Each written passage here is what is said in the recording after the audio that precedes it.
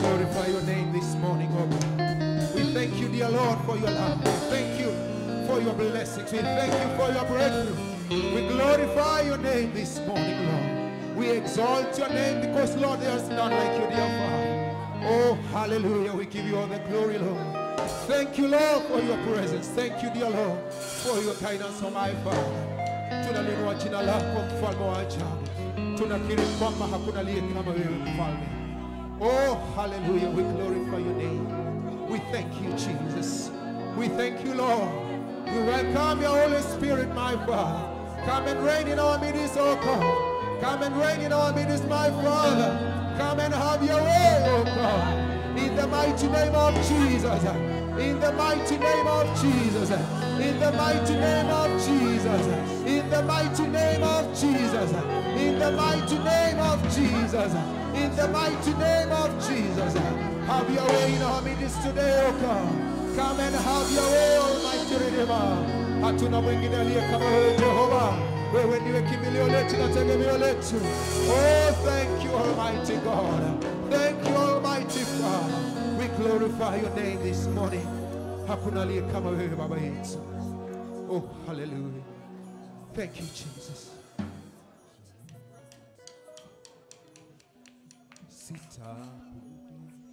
Ingine iliyo na mifano yote, sitapiga magoti yangu nisujudu, nitakusanya sadaka zangu ziwe manukato kwa Yesu. Hastahili sifa, sitabudu miungu mingine iliyo na mifano yeyote, sitapiga magoti yangu nisujudu, nitakusanya sadaka zangu ziwe manukato kwa Yesu. Astahili sifa, naleta sadaka ya sifa kwako Bwana. Heshima na mamlaka, heshima na mamlaka zipokee. Takatifu, takatifu, takatifu, nakuita takatifu. Oh, Yesu, wewe mtakatifu. Naleta sadaka za sifa kwako Bwana. Heshima na mamlaka, heshima na mamlaka zipokee. Takatifu, takatifu, nakuita mtakatifu. Oh, Yesu, wewe mtakatifu. Tuenende mbele za Mungu, wacha tukajikabidhi mbele za Mungu, tukaalike uwepo wake katika maisha yetu, tukatubu dhambi zetu, yale yote tunajua na yale hatujui ambayo ni chukizo kwake Mungu, tukaweze kutubu na kuomba msamaha wa dhambi, tukaweze kualika uwepo wake katika maisha yetu, katika mioyo yetu, ili akazidi na kutuelekeza. Mfalme wa amani, we glorify your name this morning. We repent our sins, oh God. We repent our evil ways, Almighty Father, knowingly and unknowingly, my Lord. All that we have done contrary to your will, my Lord and my Savior, I pray that, Lord, you forgive us. Cleanse us, Almighty Father. Cleanse us, Almighty God. Wash us in the precious blood of Jesus. Tufanye viumbe vipya, Baba yangu, tukaweze kukubalika machoni pako. In the name of Jesus Christ, we repent our sins, oh God. We repent our evil ways, Lord. We welcome your Holy Spirit, Lord. Come and have your way in our lives. Come and have your way in our lives. Come and have your way in this sanctuary. Come and have your way in our families, oh Lord. In the mighty name of Jesus. Hatuwezi bila wewe Mungu wetu. Haijawa rahisi kufika hapa, ni mkono wa Bwana umenibeba. Haijawa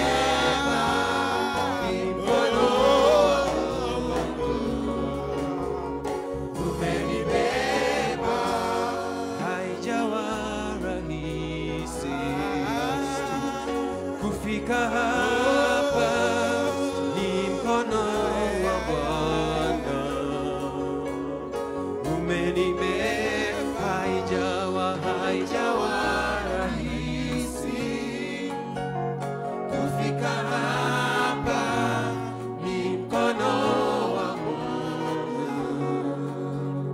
umenibeba.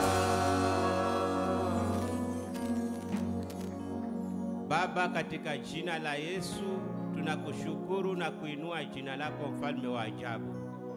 Tunasema asante na tunakiri ya kwamba wewe ni Mungu unayetupenda.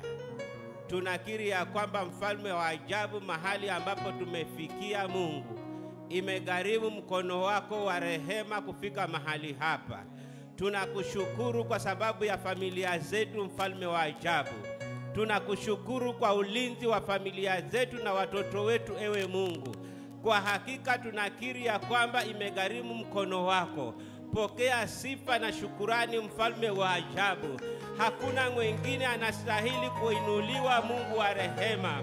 Ni wewe ambaye unastahili kuinuliwa. Ni wewe ambaye unastahili kuabudiwa. Father, we are going to worship none other God, oh God, except you alone, my Father, for the glory and honor of your name. Father, we bless you. Bwana, tunainua hata taifa letu katika mikono yako. Tunakiri ya kwamba Mungu wa rehema, hili taifa letu liko mikononi mwako, na ni wewe ndio kiongozi, Mungu wa rehema. Tunakataa nguvu zote za ibilisi. Tunazifunga na kuzilani katika jina la Yesu. Na tunakuja kinyume cha siasa zote za kugawanyika. Tunazifunga hizo pepo katika jina la Yesu. Father, we spread all our love, oh God. We spread your love to all the nations.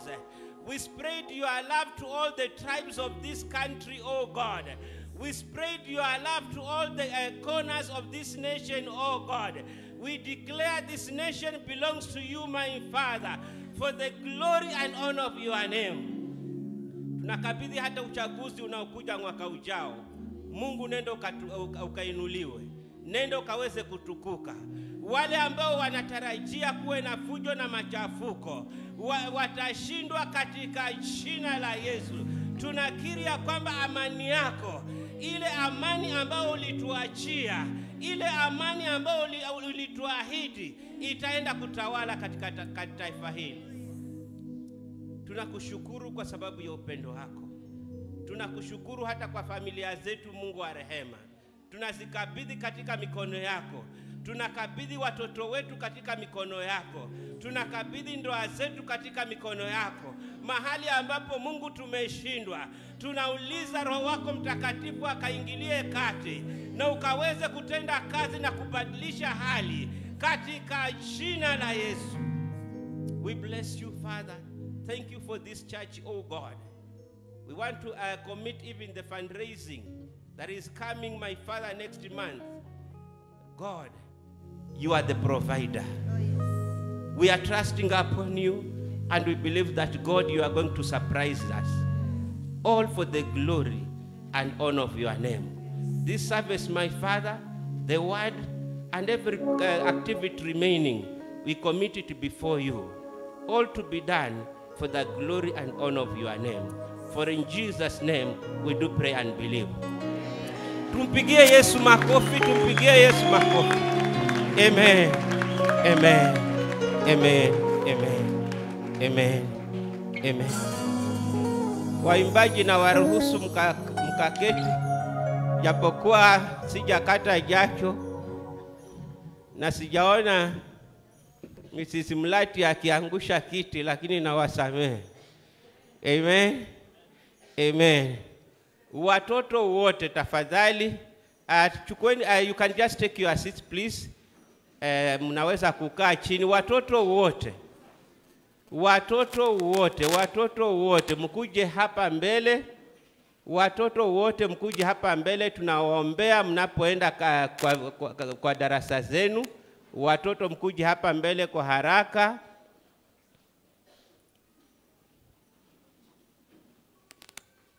Amen. Lilian, najua hauna watoto, lakini who knows? Kuja uombe hawa watoto, tunawa release. Pengine vile unavyowaombea hawa, Mungu naye atatenda muujiza. Amen. Nimesikia wengine wakiungana na imani yangu. Watoto wote tafadhali, release all the children to come forward, na waje tukaweze kuwaombea tunapowa release kuenda madarasani. Amen. Tuwanyoshe watoto wetu mikono.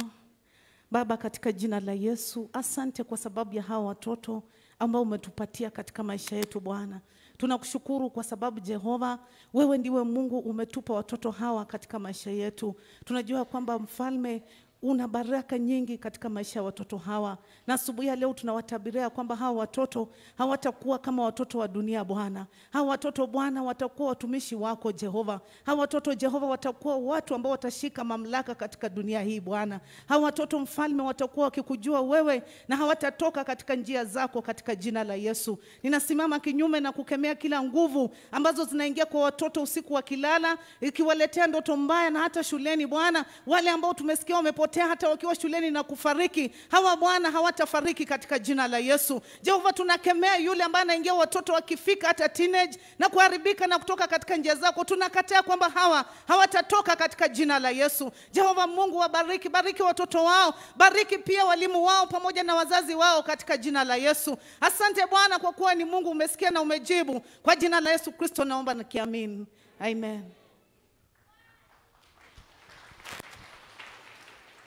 Amen. Tuwapigie makofi tena watoto wetu wanapotoka. We are proud of you, our children. Amen. And we declare that our children will always be the heads, never the tails. In Jesus' name. Mtu aseme amina mahali pale. Amen. Amen. Amen. Nimearifiwa ya kwamba mchungaji wetu Were hajisikii vizuri, so nataka nimwalike mchungaji Rotich akaweze kumuombea. Yeye na mke wake hawajisikii vizuri, so tunataka tuwapeleke mbele za Mungu. Amen. Kwa hivyo mchungaji Rotich,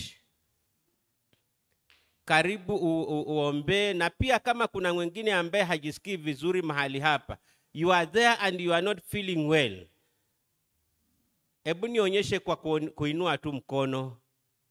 Unaona kabisa unahitaji kuguswa. Amen. Amen. Kuna mwingine pale, you need the intervention of God. Uko pale na hujisikii vizuri, nyosha mkono. Amen. Kunyosha mkono ni you know it's showing your faith. Amen.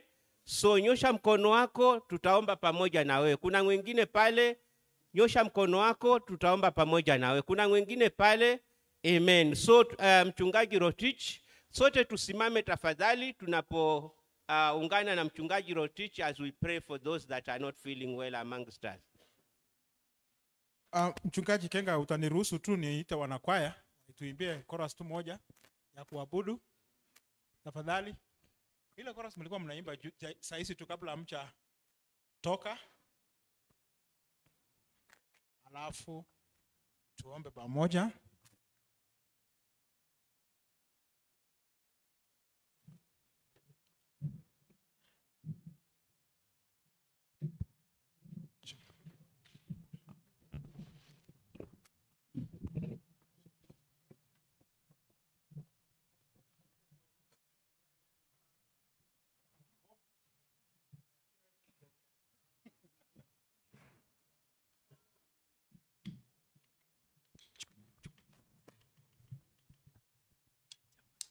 Hallelujah. Tutanyosha sauti zetu sisi wote baada ya wanakwaya kuimba, alafu mimi nitamalizia. Tuombee mchungaji wetu Were na mke wake. They are not well, they are not feeling well, they are unwell. Na pia wale watata wameinua mikono.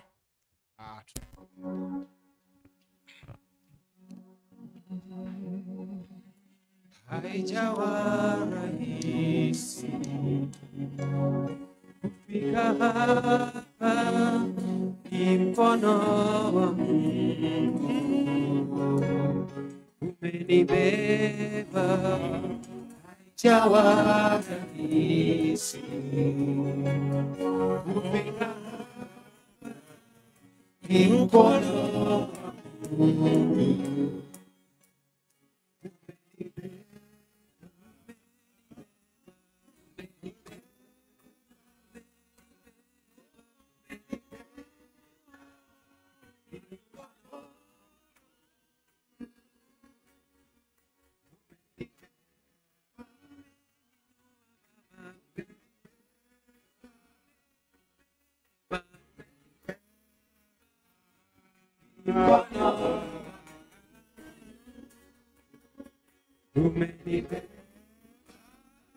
Haijawa rahisi kufika hapa, ni mkono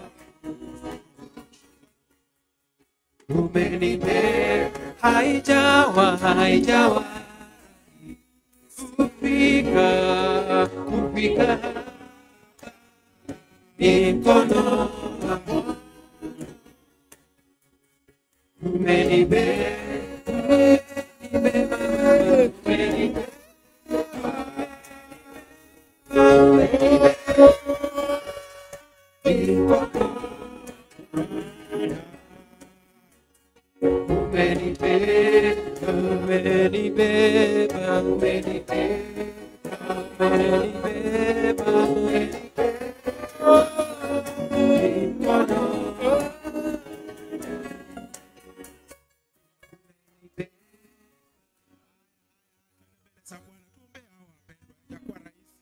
Ni mkono wa Bwana imetuwezesha, ni mkono wa Bwana umetu.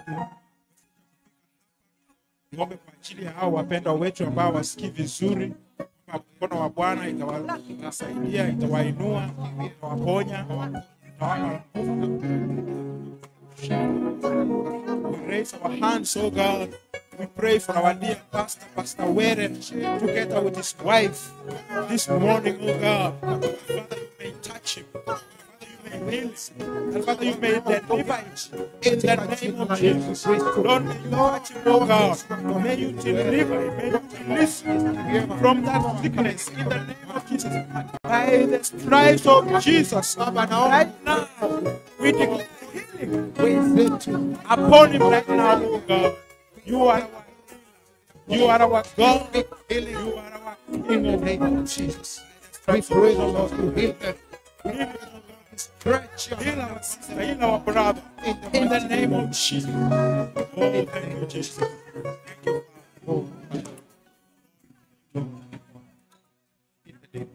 Baba, katika jina la Yesu tunakuja mbele yako mchana ya leo Baba, tukiinua mtumishi wetu Pastor Were pamoja na mkewe ambao wanaugua sasa hivi.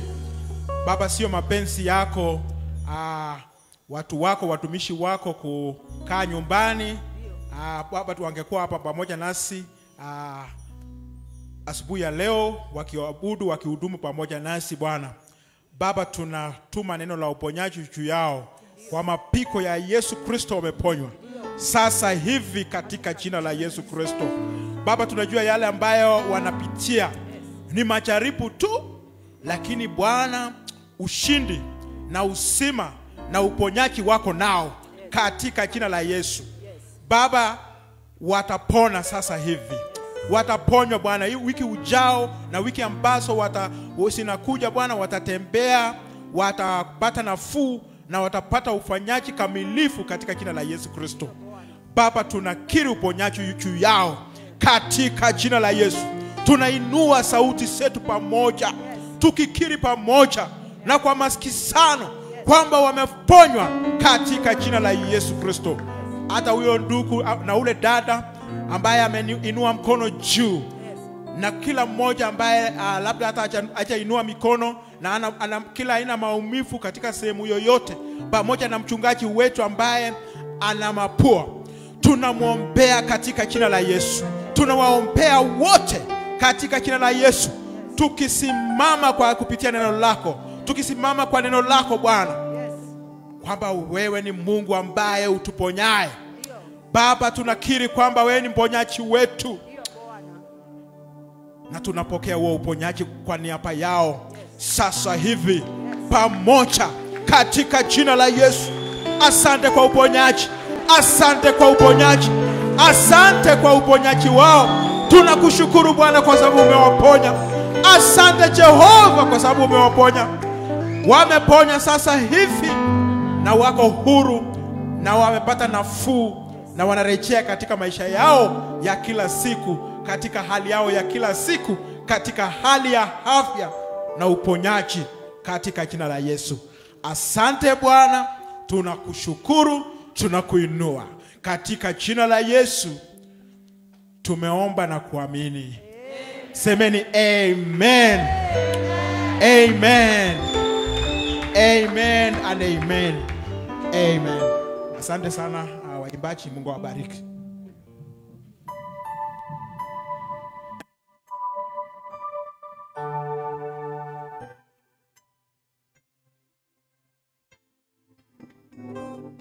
Amen. Tumpigie makofi mchungaji wetu. Na tunafurahi hata kukuona mchungaji wetu. Najua last time nilikuona kwa WhatsApp, ulikuwa umezingirwa na maaskari, nikashtuka, nikasema uko Kenya ama uko Mogadishu? Amen. Kama ungekuwa uko Mogadishu hiyo siku, sasa singelala, ningekesha kuomba. Amen. Situmpigie makofi hata mchungaji wetu. Amen. Na pia siku hizi tuko diaspora, we are online, si ndio? Amen. Amen. We are an international church. Situkaribishi hata watazamaji wale wa online kwa makofi, tuwapigie makofi. Amen. Amen. Amen. Amen. Kuna kina brother Kimani, I know they are watching us from the US, and other brethren that are also watching us online. We appreciate you. Na ni wangapi ambao wako mahali hapa na ni mara yenu ya kwanza kufika mahali hapa? Just show me by raising up your hand. Mutaniona nachanganya kidogo na Kiingereza, maana siku hizi tunasikika diaspora. Amen. So tuwapigie makofi, tuko na wageni pale. Wageni wetu, chukueni hatua nyingine ya kusimama, just Simameni tu. Wageni wetu pale, kuko na wageni wengine. You are very first time kufika mahali hapa. Amen. Kuko na wengine hapa. Can we appreciate them with a clap tafadhali? Amen. Amen. Amen. Our ushers wapatieni kipaza sauti very quickly. Just give us your names. Kwa kifupi sana. Sio wakati wa ushuhuda, but just give us your names. Where you come from, and kama umeokoka ama hujaokoka, you are at the right place. Amen. We are the best church in the world. We have the best pastors in the world. We have the best anointing in the world. And we have the best senior pastor in the world. Situpige makofi. Amen. So, tafadhalini wacheni tusikie kutoka kwa wageni wetu. Praise God. Kwa majina ni Sara Nangira, natoka hapo vet, nimeokoka. Amen. Amen.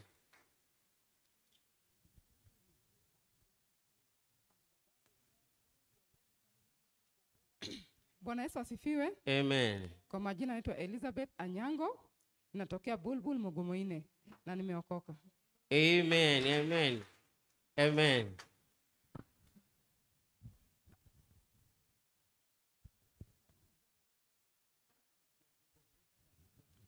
Bwana asifiwe. Amen. Kwa majina naitwa Teresia Njeri, nimetoka sehemu za Gataka.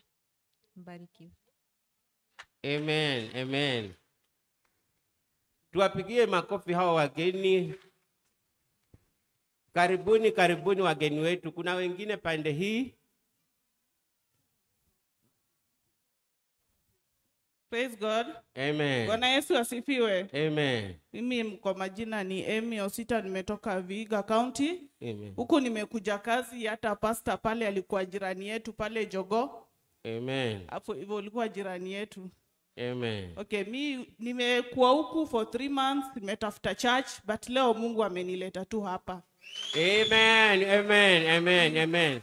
Nimeokoka, Yesu ni mwokozi wa maisha yangu, napenda kanisa sana. As long as I'll be here, I'll be fellowshipping with you here. Amen. Amen. Amen. Tupigie makofi huyo.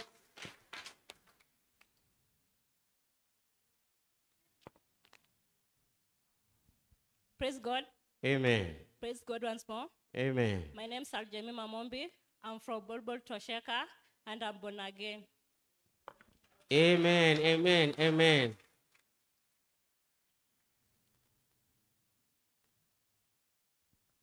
Bwana Yesu asifiwe. Amen. Asifiwe tena. Amen. Kwa majina naitwa Pauline. Kutoka side za Makueni. Nimekuja huku kazi na nimefurahia kuwa nanyi. Amen. Amen. Amen.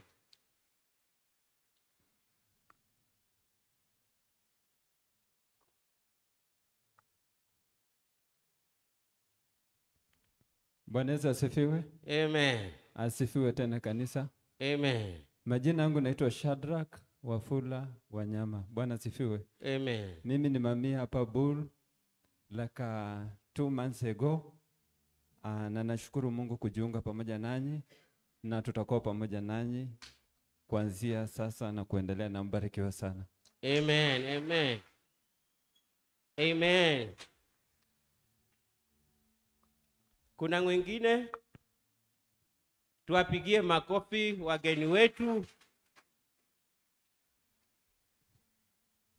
Wageni wetu karibuni sana. Baada ya ibada msitoke tu, lakini mtabaki kwa ile kona ya upande huu pale mwisho kabisa, na mtakutana na washimanzi wetu, na mashimanzi wetu watawaambia mengi zaidi. Amen. Lakini mkiwa mahali hapa mjisikie huru, mjisikie mko nyumbani. We love you our visitors. Amen. So quickly we'll go through our announcements. Monday we have our prayers. We usually have our prayers from 6 to 7. Tuko na maombi yetu hapa Kwa hivyo kama umetoka kazi mapema, tafadhali jiunge nasi kwa maombi ambao yanakuwa saa 12 hadi saa 1 jioni. Na Jumatano tunakuwa pia na ibada yetu ya katikati ya wiki. Ya last week hiyo ibada ilikuwa nzuri sana. Tulibarikiwa sana. Wale ambao waliweza kuja, Mungu awabariki. Lilian na wale wengine waimbaji wetu, Joan. Sikujua Joan anaweza kuimba hivyo, but it was good, it was good. Amen. So kama unatoka kazi mapema, ukiwa unaweza kufika hapa saa 12, tunakuwa na ibada hiyo Jumatano. Alafu pia mikutano yetu ya mchana inaendelea vizuri kutoka Jumatatu hadi Ijumaa. Kwa hivyo kuanzia saa 7 hadi saa 8 kasoro dakika 10 pale, ukija Mungu atakubariki. Kuwakumbusha pia kuna vilasi vile ama madarasa ya wale watu ambao wanataka mafunzo ya kimsingi kila Jumapili kuanzia saa 4 hadi saa 5 asubuhi. Na hii nataka tu nikisema, tafadhali tushangilie. Amen. Annual fundraising. Amen. Hallelujah. Nimewaambia watu kwamba mwaka huu Mungu atatushangaza. Amen. Na we kama hujaamini, we ngoja tu hiyo siku ikifika. Amen. Mungu atatushangaza. Na tena nikasema hatutoi kwa wingi wa mifuko yetu, tunatoa kwa imani. Amen. Kwa hivyo we usisikie hayo matangazo na ukavunjika moyo ukiwa unaangalia time inaenda na ni kama hakuja ingia kitu. Amen. Kuna wengine Mungu ataingiza kitu hiyo asubuhi ya hiyo siku. Amen. Na nimesema tushangilie kwa sababu hiyo siku itakuwa siku ya kushangilia. Amen. Na bado ninasimama katika ile imani yangu tu, by December tutakuwa tuko na roof.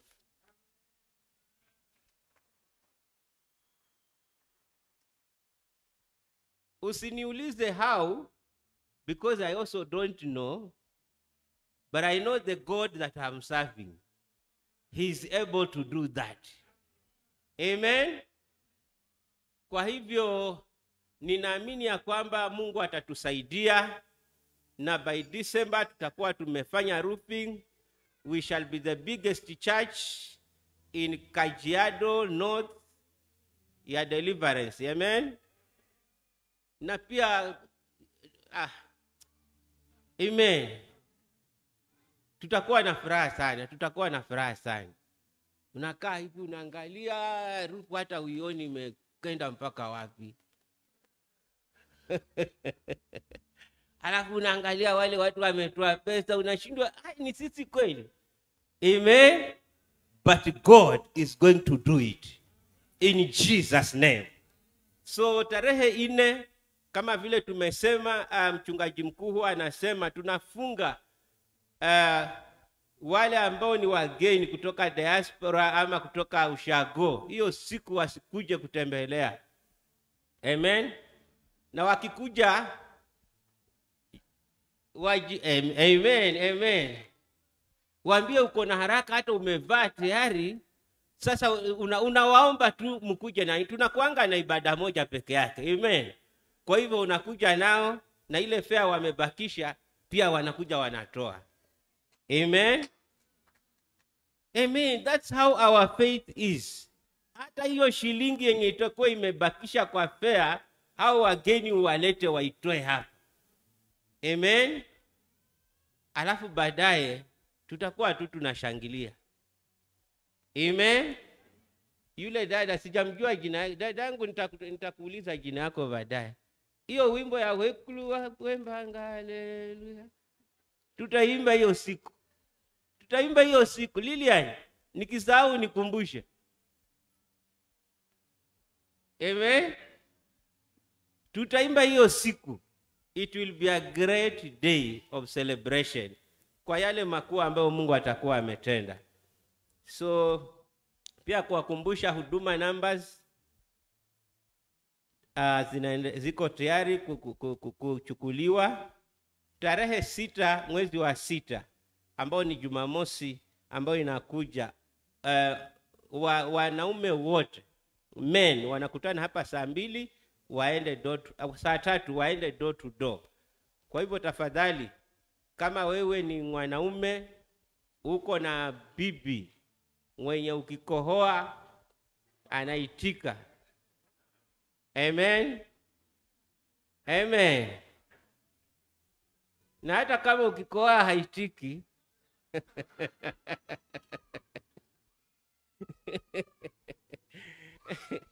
haleluya, usije ukabaki hapo ukaibika. Unajua ukibaki hapo tutajua ni wale ambao sasa huyu akikohoa. Amen. So door to door evangelism, you never know, wakati unahubiri huko unaenda door to door, ukirudi huko maneno imebadilika, unapata tu anakungoja na smile. Amen. That's how God works. So pia tutachukua love offering. Tuko na mchungaji ambaye alikuwa ni mchungaji wa Deliverance Church Matasia, alituaga, Pastor Kabugi. Wale ambao walikuwa wanamjua, he was our architecture here. Yeye ndio alikuwa anatuadvise the next step ya kuenda. So alikuja akaaga. In a way we don't know, we are sad about it. But tunajua kwamba he was a humble man of God, kwa hivyo alienda mbinguni direct. So tutachukua love offering kusimama na hiyo familia, maana iko na majukumu kidogo ambayo yanahitaji tusimame na wao. Na pia ninaambiwa wakati wa corona ulikuwa ni wakati mgumu, lakini ulikuwa na matunda yake. Amen. Sasa tuko na a lot of newborn babies. Amen. So usiogope kuwaleta hapa kwa sababu ufikiri tutasema ni wa lockdown. Hapana. But tutakuwa na dedication ya watoto Jumapili ijayo tarehe 7. Kwa hivyo tafadhali, kama una mtoto mdogo, tafadhali hakikisha unamleta hiyo siku. Amen. Amen. All the ladies wanatakiwa wabaki after the second service. Ladies, mahali kwenu kwenye mnabaki ni hapo. Alafu watoto, walimu wananiambia watoto watapatiwa brown envelopes kule darasani kwao, na hiyo ni ya kusaidia kwa mchango. Kwa hivyo ninaomba wazazi tusibwage watoto wetu. Amen. Kwa hivyo tuwapatie kitu kizuri kwa hiyo siku ya mchango, ndio wakirudisha hiyo bahasha tunajua ya kwamba inarudi na inatusaidia hasa katika pesa ya mjengo. Kwa hivyo tafadhali tuhakikishe ya kwamba tunaweka kitu kizuri kwa ile bahasha. 200, 500, hata 1000 ukiwezewa. Usiseme huyu ni mtoto kaika mbao. Hapana. Hata inaweza ikakata hiyo bahasha ikaanguka. Akifika hapa mtoto anasema mamia ama dadia aliweka kitu lakini sioni. Amen. So eka kitu kizuri na Mungu atakubariki. Amen. Si wazazi tutaweka kitu kizuri watoto wetu. Amen. Na pia evangelism team wanatuambia tuko na mission kule Kalinde. Tutakuwa na ile crusade in the evening kuanzia saa 8. Alafu pia prison ministry ni Jumapili. Yes, Jumapili watakuwa pia wanaenda kule kwa prison. Kama unaweza kuwajoin, uwajoin tafadhali. Na unaweza kuwa hutaweza kuwajoin but umepata kitu kidogo. Stanley hapo wapi? Our brother Stanley, unaweza mtumia. nafikiri Stanley utapeana namba yako, next time waiweke hapa. Watu wanaweza kukutumia hata kama 50 bob, 20 bob sitaki kuitaja. 50 bob, 100 bob, ndio wakati wanaenda kule sana sana huwa wanaenda kwa juvenile. Na wale vijana wako na mashida mingi. Kwa hivyo wanawatumia hata toilet papers, hata wengine wanakulanga biscuits. So at least wakienda kule wawe wako na kitu. Amen. So unaweza kumuona hata kama uko na chochote, unaweza kumuona Stanley alafu kasaidia. Amen. Alafu pia vijana wote wanabaki baada ya ibada. Bulbul tunaambiwa ama tunakumbushwa tuko na ile inaitwa home cell fellowship every Tuesday kuanzia saa 12 jioni. Kwa hivyo tafadhali, kama we ni mkazi wa hapa Bull ama pengine it's convenient wewe kufika hapa na kule unakoishi pengine hakuna home cell, tafadhali kuja. We want hiyo home cell ya Bull ikuwe very very strong. Amen. Kwa sababu tuko na washirika wengi sana around hapa Bull. Kwa hivyo tafadhali, wanakutana hapa kanisani kuanzia saa 12 hadi saa 1. Wale ambao hawajachukua hizi card, tuko na hizi card, ushers wako nazo. Let me see ni wangapi ambao hawajapata hizi card. Kama hujapata nionyeshe nijue nikuone kwa mkono. Tafadhali inua mkono nikuone. Wengi wetu tumepata. So unaweza chukua hizi, kuna dada pale, tafadhali simama dada yetu. Ushers simpatie hizo card. Unaweza chukua 2 ama hata 3 ukipeana kwa watu.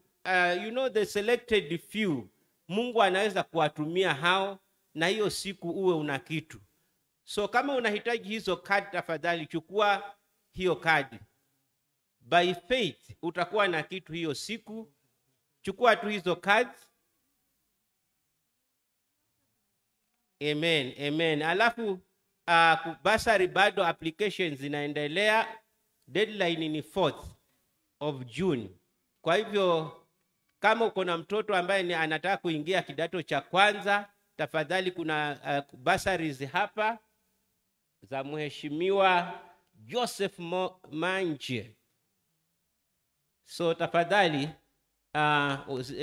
hizo application forms zinapatikana kwa chifu, nenda ukachukue na huenda muujiza ukatokea hapo. Amen. So ningeomba ushers tafadhali, praise and worship team tafadhali mkuje mbele. Alafu ushers wetu mtutayarishie vikapu hapa.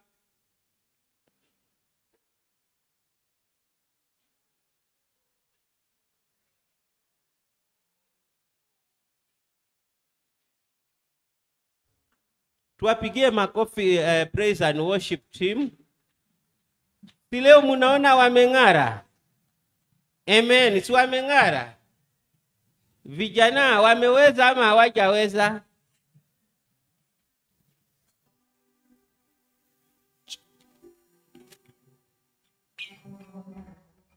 So kutakuwa na kikapu hiki cha rangi kama hii suti yangu, sijui ni rangi gani. Amen. Amen. Sijui unajua tunafanya kuambiwa hizi vitabaki. Amen. So hii itakuwa ni ile ya matoleo ya love offering kusupport yule mchungaji wetu. Alafu kuna nyingine hapa, hii ya rangi kama ya suti ya mchungaji, imekaribiana na ile suti ya mchungaji. Sasa hii ni ya mjengo. Alafu zile mbili hakuna suti, kwa hivyo siwezi jua ni rangi gani. Lakini hizo zingine ndio tutakuwa tunaweka zaka na sadaka zetu. So tafadhalini, karibuni waimbaji. 1 2.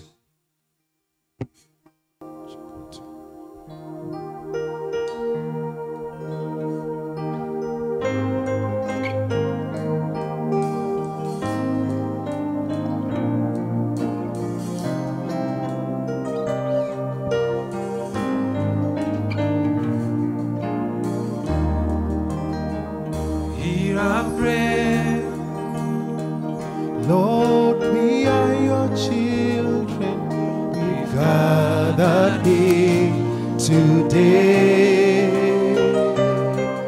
We've gathered here to pray. Hear our cry. Lord, we need your mercy and we need your grace today. Hear us as we pray. Our Father, who art in heaven, hallowed be thy name. Our Father, hear us from heaven. Forgive our sins, we pray. Hear our song as it rises to heaven. May your glory fill the earth as the waters cover the sea. See our hearts and remove anything that is standing on the way of coming to you today. Our Father, who art in heaven, hallowed be thy name. Our Father, hear us from heaven. Forgive our sins, we pray. Oh, our Father, who art in heaven, hallowed be thy name. Our Father, hear us from heaven. Forgive our sins, we pray. And though we are few, we surrounded by many who have crossed that river before. And this is the song we'll be singing forever. Holy is the Lord.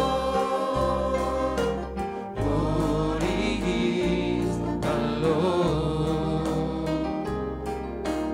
Holy is the Lord. Holy is the Lord. Holy is the Lord. Holy is the Lord. Holy is the Lord. Holy is the Lord. Holy is the Lord. Holy, holy is the Lord. Holy is the Lord. Holy is the Lord. Holy is the Lord. Holy is the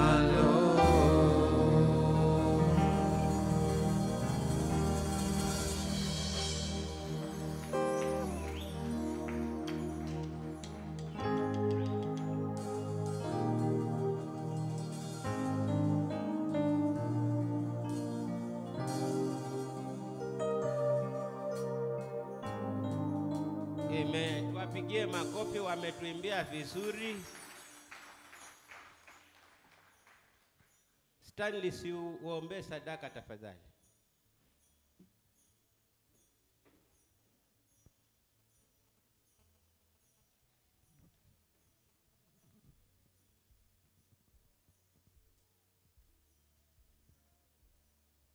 Baba, katika jina la Yesu tunasema asante kwa sababu ya matoleo ambayo tumekutolea siku ya leo. Tunakushukuru kwamba tunaomba uibariki kwa kila kazi itafanya Bwana. Pokea sifa na utukufu, maana ni katika jina la Yesu tumeomba. Amen. Wachungaji wote tunakuwa requested tukutane kwa ofisi ya mchungaji.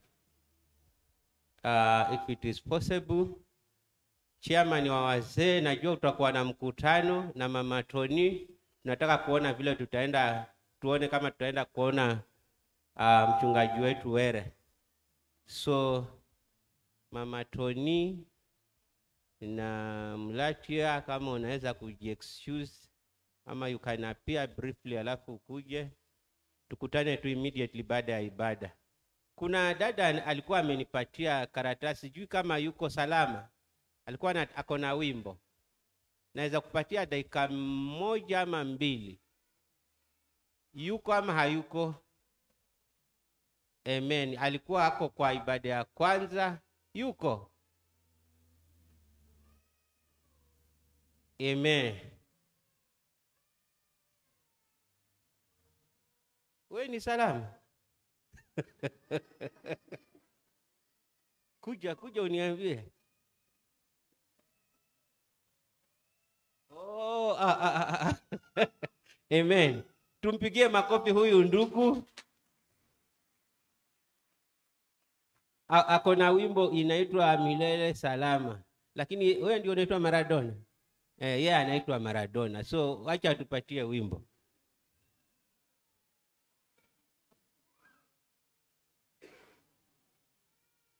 Kwa kifupi. Haleluya. Francis Maradona ni majina yangu. Ya kwenda mbinguni naitwa Mordekai mtoto wa mama. Haleluya. I'm honored to be here. Sina mengi ya kusema, ndugu yangu ako na wimbo unaitwa Milele Salama. Na since I'm not here to perform, hallelujah. Hope I'm not performing, isn't it? I'm here to minister. Si ni kweli? I'm a minister, I'm not a performer. Kwa hivyo ningeomba tusimame tu mnisaidie huu wimbo, hata kama ni kidogo tu, hata kama ni kupiga makofi, maybe hamuelewi ama hamujui, ni wimbo wa Kikongo. Hallelujah. Na ni rumba, wangapi wanapenda rumba ya Yesu? Basi ndugu yangu nakuomba ukaweze kuachilia na mtabarikiwa sana. Wimbo unaitwa Milele Salama. Nitamwabudu huyu Yesu milele salama.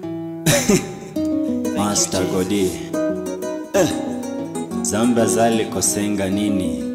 So kitolingi kozala baninga na ye. Yeba! Lifetime music.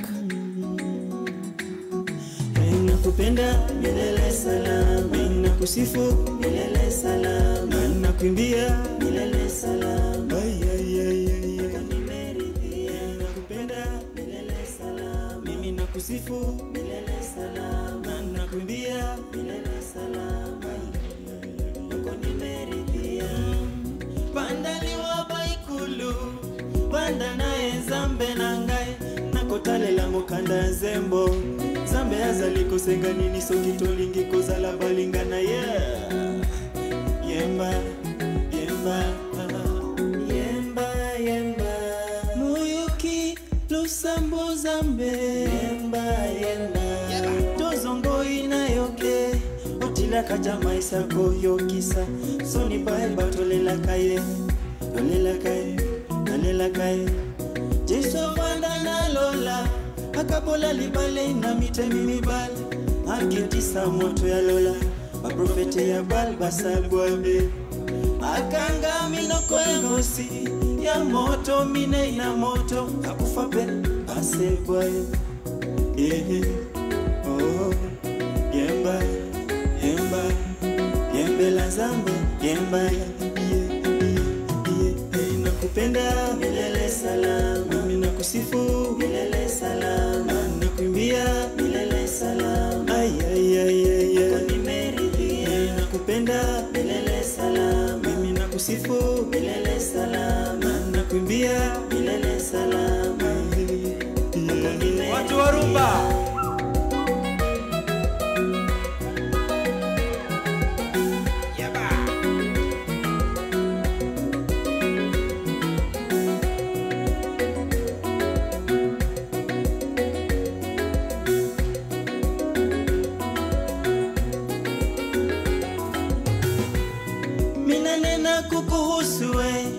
mpenda wangu jamani, umenipa furaha moyoni, bila wewe siwezi mimi. Umenichagua, nafsi yangu umeichagua, naimba kisa umenichagua, sirudi nyuma umenichagua.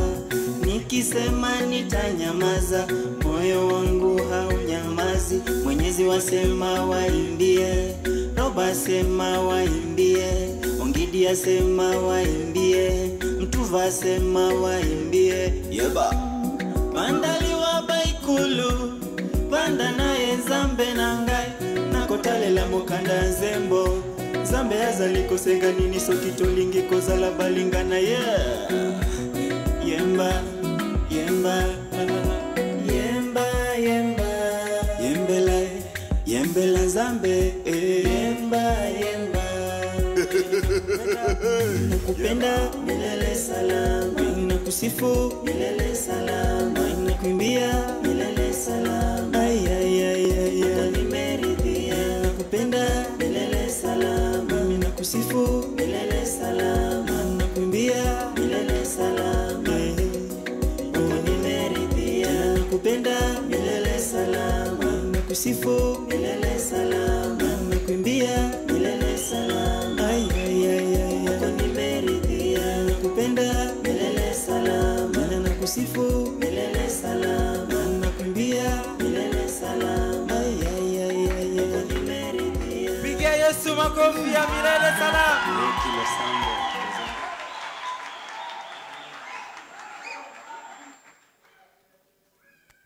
Sijajua kama huyu ni mshirika wetu.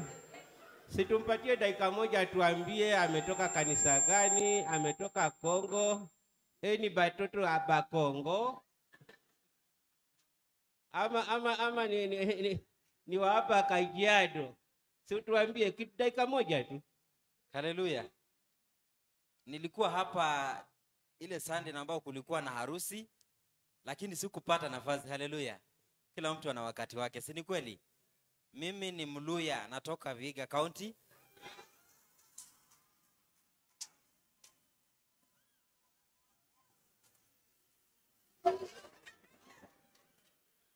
Na huwa nafanya bodaboda hapa, nabebea hapa Umoja. Hata wengine wengi nimewabeba, wengine wakakosa kunilipa na wako hapa. Amen. Amen. Hiyo ya kukosa kutulipa sijakwambia uyaseme. Amen, amen. Huo ni wimbo mzuri sana. Amen. Sasa umefika wakati mzuri, tunataka kusikia neno la Mungu. Amen. Situpige makofi kwa hiyo neno. Amen. Amen. So just as we remain standing, the person who is going to bring the word of God is a man of all seasons. And when I say all seasons, I really mean it. Amen. He's a man who has traveled. Amen. He's traveled in Kilifi. Najua mlikuwa mnataka nianze kutaja France, Germany. But anyway, he's somebody ambaye I respect so much. Amefanya kazi ya Mungu sehemu za Pwani, Voi, na pia hapa Nairobi amefanya kazi ya Mungu. Na Mungu pia akamjalia kwa neema ya Mungu, akavuka hata akaenda Israeli, na huko akapata kibali, akaombea watu huko. Amen. He is none other than our very own senior pastor. Tumpigie makofi, tumkaribishe. Amen, amen, amen, amen. Amen, amen, amen. Amen, tupige makofi. Amen. Amen, tupige makofi. Amen. Amen, amen. Amen. Amen. Amen. Karibu mchungaji. Asante sana. Ketini. Bwana asifiwe. Bwana apewe sifa. Haleluya. Ni Bwana mwema. Vile mmesikia ndio hivyo. Haleluya. Kwa umbali huu ni yeye Ebeneza. Haleluya. Ni Bwana mwema. Unapomtumikia, unapomuishia bila changanya, hapo atakubariki, atakutenda mema, atakuinua, atakufikisha pale anataka. Haleluya. Ni Bwana mwema. Nimeokoka, Kristo ni Bwana. Ninapowaona ninasema kweli Mungu ni mwema.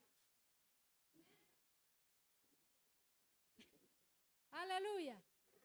Kwa hivyo Mungu awabariki sana na muendelee kutia mkazo ndani yenu kila moja, mkijua ya kwamba kuna mahali tuliitiwa. Unajua korona imekuja, kila mtu anasema korona imechanganya kila kitu. Lakini wacha nikwambie, usikubali imani yako ichanganywe na kitu chochote. Omba Mungu naye atakusaidia na atakushikilia. Bwana apewe sifa na Bwana awabariki. Wacha tuombee mtumishi wa Mungu.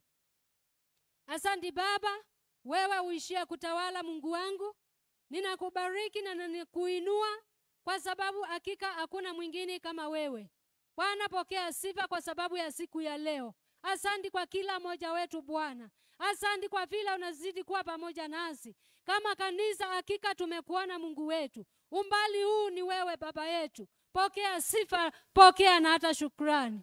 Wakati mtumishi wako anaenda kunena neno lako. Asante kwa vile umemwandaa Bwana. Ninaomba Roho yako Mtakatifu akapate kuwa pamoja naye. Wacha akanena yaliyo mausia yako Jehova Mungu. Na watu wako akapate kubarikiwa. Uinuliwe na hata upewe sifa milele daima. Na ni katika jina la Yesu tumeomba na kuamini. Amen. Amen. Asante mke wangu. Mic testing. Ninazungumza. Halo. Tuko sawa. Bwana si wapendwa. Tuko wazima sote. Bwana wabariki. Daudi yuko wapi? Malicha. Daudi. Yuko wapi Daudi? Yuko wapi? Kuja nikuoneshe pale utakuwa ukikaa. Kwa ukikaa hapa ninakuona. Praise the Lord. Nikiona naona vile Mungu anaokoa. Hallelujah. Amen. Amen. Na ukinyoa unaonekana smart. Anyway. Kuna dada tulikutana naye hapa, asante sana Mama Mueti. Apataye mke apata kitu chema. Na napata fadhili kutoka kwa Mungu. Poleni wale hamjaoa. Pole sana. Kuna dada tulikutana naye hapa hivi nikinunua maziwa. Akaniuliza, Daudi bado yuko? Nafikiri ule ushuhuda Daudi alitoa hapa ulimjenga sana. Nikamwambia ndio yuko. Akachomoka, akatoa 200, akaniambia mpelekee, mwambie akunywe chai yangu. Of course nisikia wivu.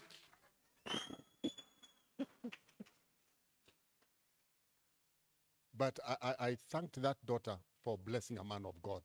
Amen. Wherever she is, tumpigie makofi tu. Amen.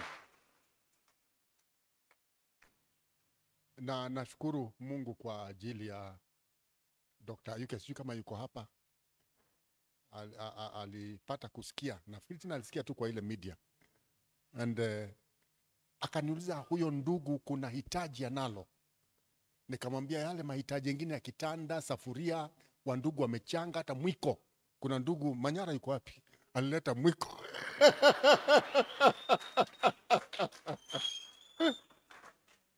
So kile kimebaki ni simu.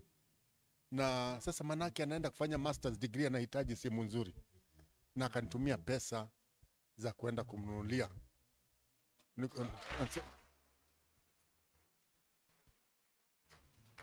Nasema hivi ni njia ya kusema thank you so much.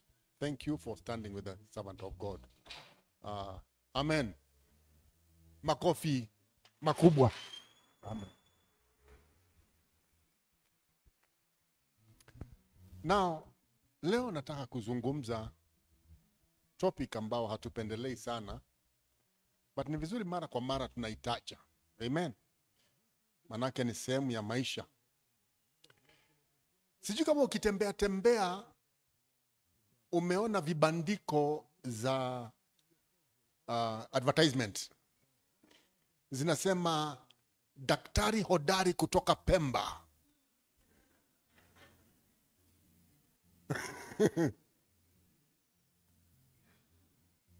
Profesa kutoka Tanga. Hallelujah. Na mara nyingi wako na very extraordinary claims.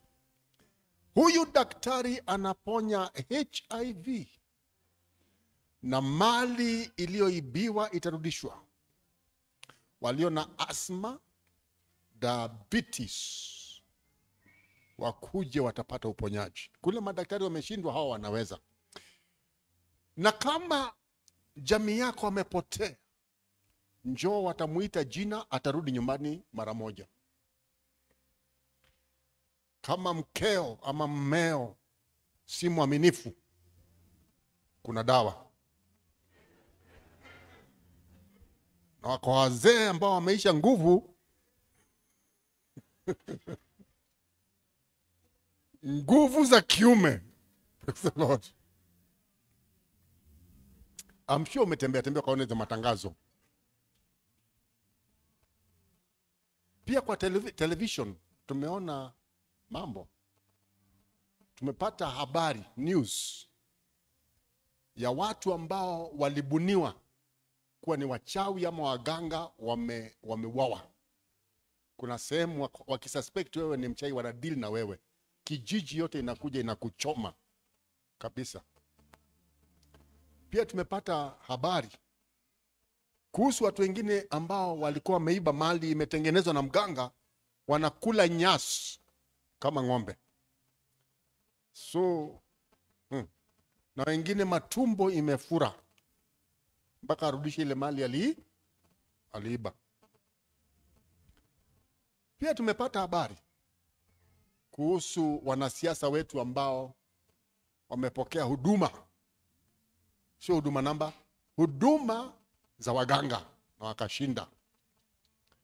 Actually in 2014 ana mganga mmoja kutoka Tanzania alikuja na python kwa akisema ya kwamba huduma zake ni kali sana. Wateja wake wote waliokuja kwake wako katika bunge letu. Manake amefaulu. Pia tumepata kwa television ya kwamba watu wanacheza na bibi za watu wamekwama, na inabidi mganga aitwe ndio akwamuane. Hallelujah.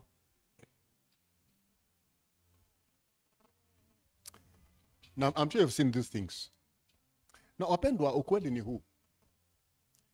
Katika hizi nyakati tulizo nazo, watu wengi wanaenda kwa uganga. Mimi nimeangalia runinga and have been so disappointed. Watu katika bunge yetu ninapatia heshima. Unaona wakipelekwa katika rituals ambazo wanasema ni za kitamaduni lakini haziko mbali sana na uganga. Pole kwa rafiki zangu wa Kikuyu, I'm just giving an example.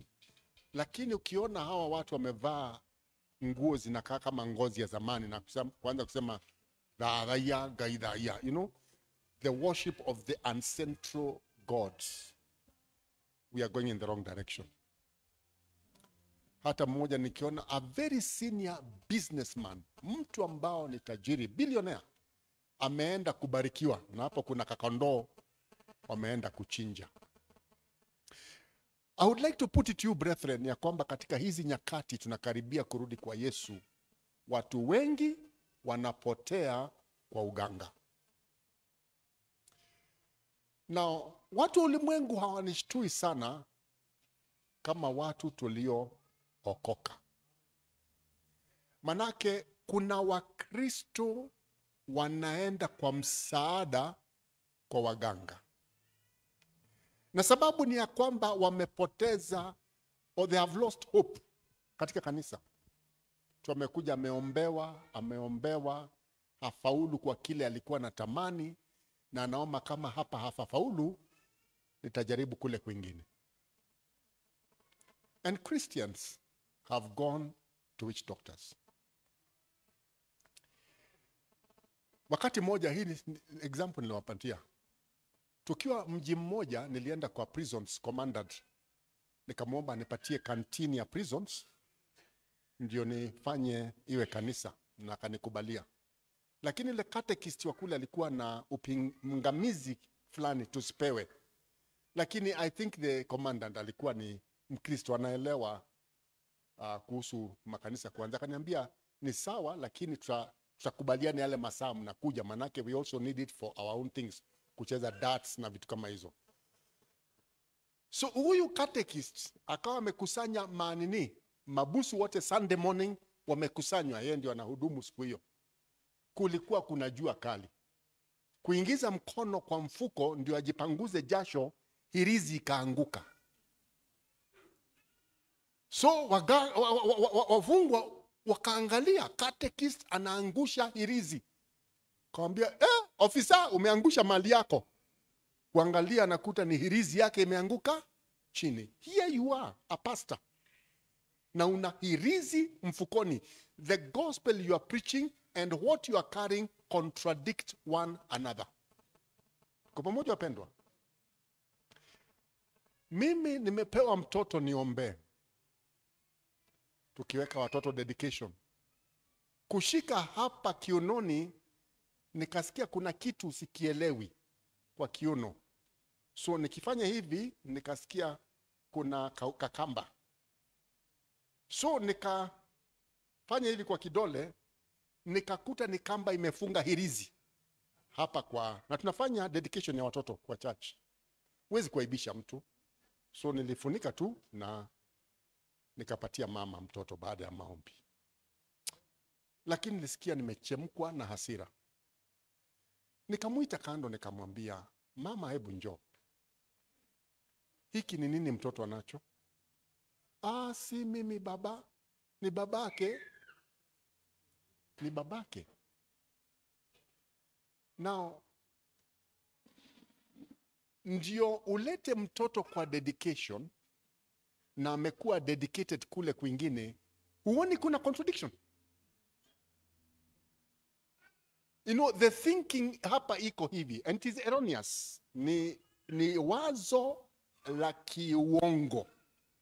Ni ya kwamba unaweza pata msaada upande huu na una guarantee pia kwa kupata msaada upande gani? Hii. Na hata tuna quote maandiko ambao which is non-existent ya kwamba Mungu anasaidia wale wanaojisaidia. Praise the Lord. So, siko concerned na ile mikora iko kule nje.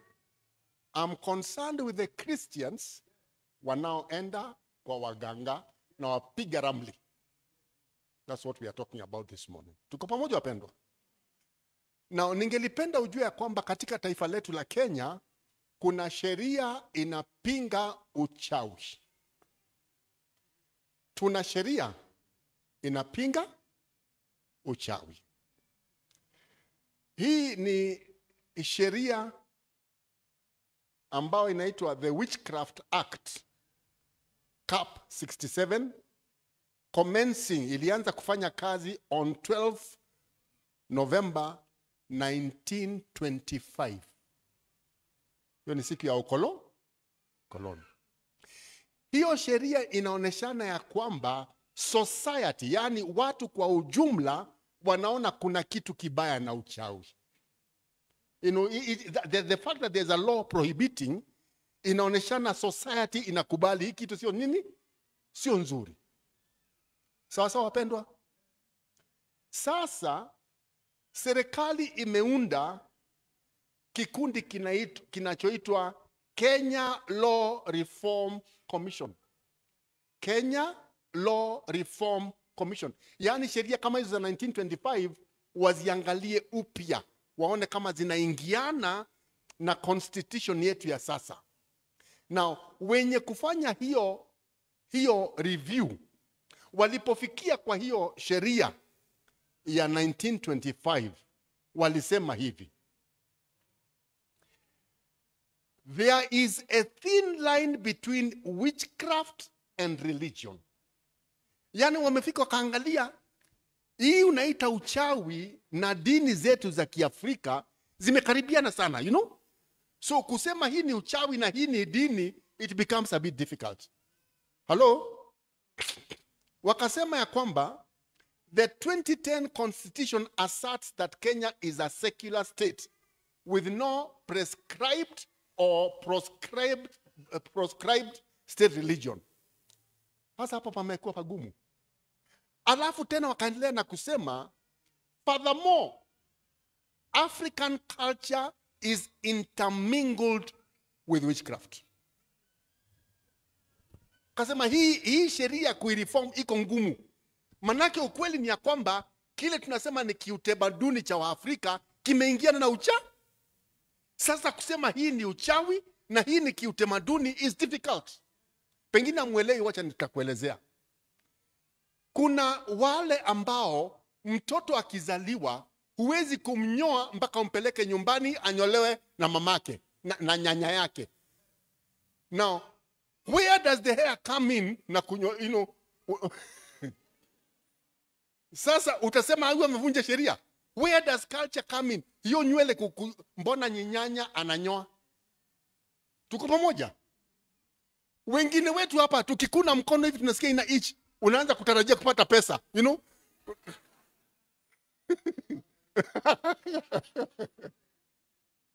Tuko pamoja wapendwa? Kuna wengine kama walikuwa naenda safari, ugonge jiwe ikiharibu kidole, unasema hiyo safari ina nuksi, unarudi nyumbani. You know? Yani kusema culture pale iko na uchawi pale iko, it becomes very difficult. Wengine ukitembea kinyesi cha ndege kikuangukie kichwa, kuna wale wanaamini nina bahati nzuri leo ya kwamba vitu vya mbinguni zinanipata, na wengine wanasema hiyo ni onyo kutoka mbinguni ya kwamba kule unaenda kuna hatari. It depends from which culture you are from. Tuko pamoja wapendwa? Sasa watu wa roho reform wakasema hii kitu ni ngumu kureform.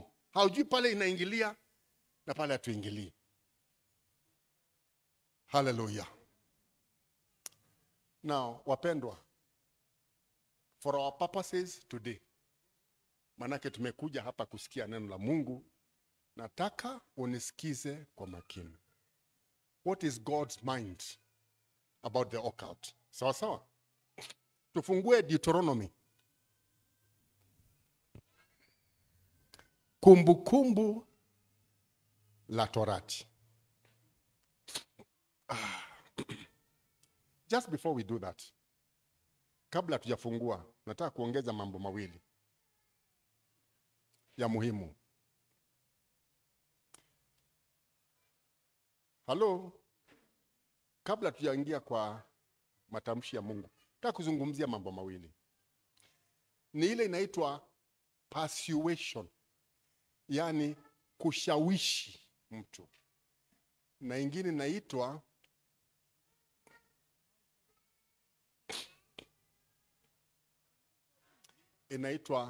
manipulation. Manipulation.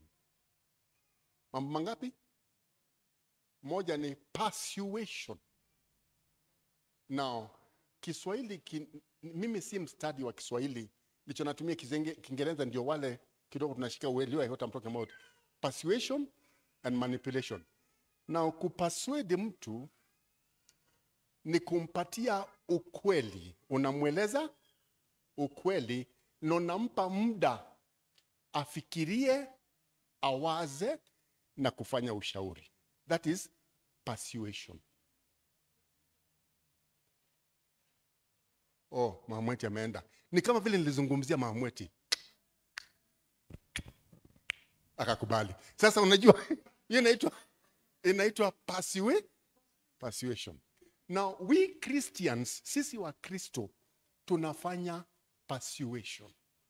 Tunaambia mtu maandiko yanasema kwa kuwa sisi sote tumetenda dhambi na kupungukiwa na utakatifu wa Mungu. Je, wewe unakubali ni mwenye dhambi? You are giving that person, amepata the fact, kuitafuna. Na nasema ni kweli, mimi ni mwenye dhambi. Are we together? Hiyo inaitwa persuasion. Lakini waganga na uchawi wanatumia manipulation. Manipulation iko tofauti. Ningelipenda ujue ya kwamba mtu anakuja kwa pasta, anakuja na imani ya kwamba mchungaji atamsaidia kwa shida yake. Si ni kweli? Pia mtu anaenda kwa mganga, ana imani ya kwamba mganga atampatia ushauri wa kumsaidia. Si ni kweli? So whether ni kwa Mungu ama kwa shetani, sote lazima tuwe na imani. Naenda haraka ama tunasikizana? Tuko pamoja? Sasa mtu akienda kwa mganga, anaamini mganga atamsaidia. Na hapo mganga akikuuliza, je, shida yako ni gani? Sitamwelezea. Au utamwelezea, unajua biashara yangu imeenda chini, naona nimerogwa, ninaweka stock inapotea, nikifanya hivi haiendi vizuri, bla bla bla. Sasa hizo material unapatia mganga, anajua vile atakumanipulate. Alafu anasema okay, nimesikia. Naweka ile ngozi yake.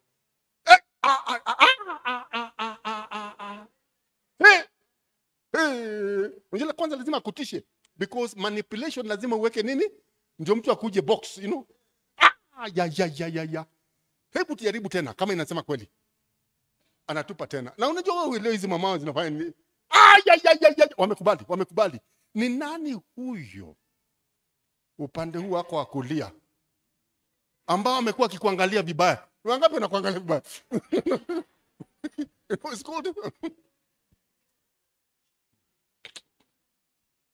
called manipulation, you know. Anakuleta mind yako kwanza ingie kwa fear, alafu anakuleta into his way of thinking, not your way. Hataki kukupatia time ya kufikiria. Alafu anasema ninamuona. And yes, anakupatia vitu ambazo they are not definite. Hazina, huwezi kuweka finger that this is a fact. Tuko pamoja? Anakuchezea mind, anakuleta. Sasa anakuangalia, anaangalia kiatu, anaangalia shati. How much huyu mtu ana? Hii shida ni solvable. Hii tunaweza kusolve. Hii naweza kuangalia hivi. Sasa kuangalia tena hivi 1500. Anaona umejaribu, ukaenda nje ukazungumza na mtu, ukaongezewa, ukamletea. Wewe unaenda kula unga ya kusaga, jamaa anapiga chapati na kuku at your expense. Tuko pamoja? So waganga wanatumia manipulation. And I'm talking about wale waganga bandia, you know. Hawa Kamiti prison, ametoka kwetu Mitaboni, anajinunulia tupembe kadhaa na tungozi ndio akutishe utoe nini? Kitu. Praise the Lord. But now what I'm going to talk about, si hii michezo ya nitakuponywa ya HIV, nguvu za kiume, watu wamekwama, vitu kama hizo. No. This is a totally different arena. Tuko pamoja? Sasa fungua Deuteronomy chapter 18.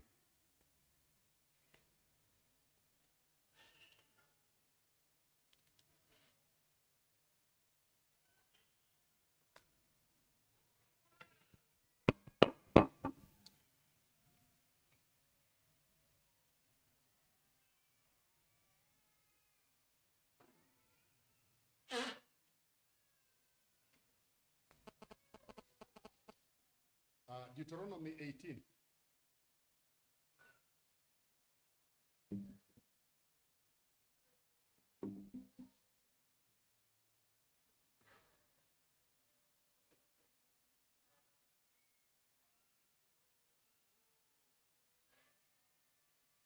Uko pale?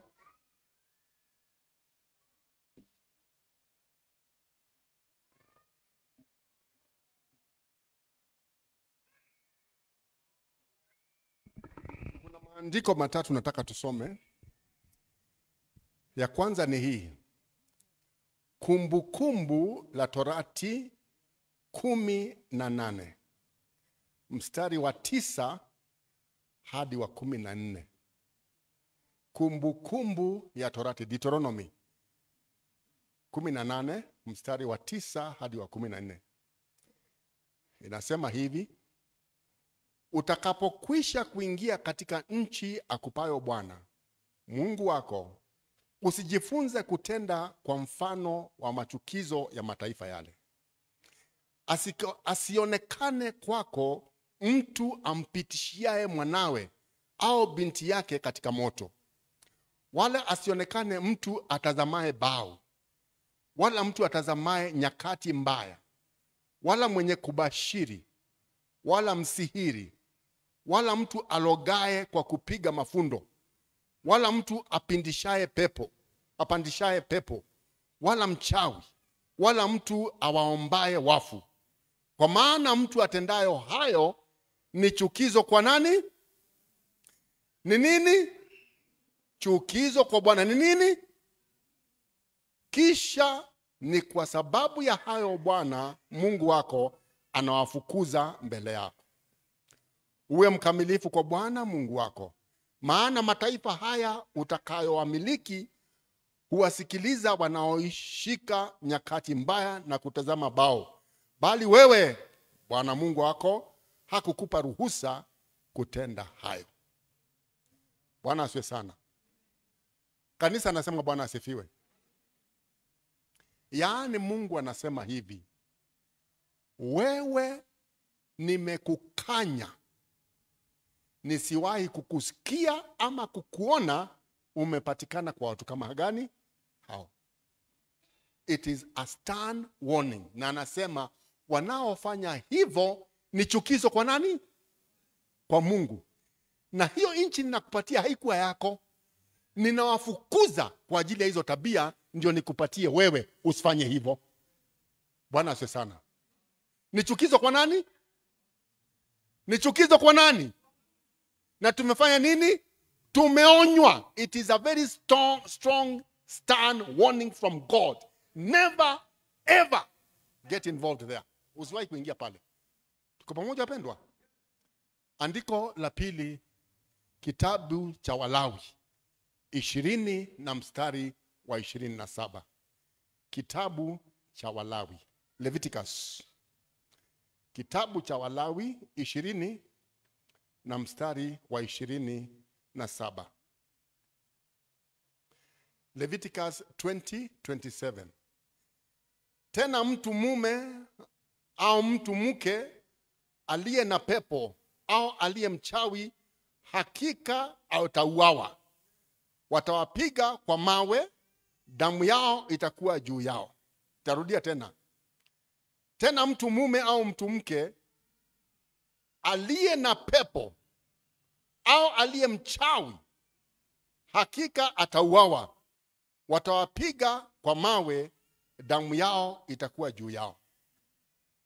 Halo. Na sikiza mpendwa. Tumeanza ya kwamba Mungu amefanya nini? Ametukanya. Mungu amefanya nini?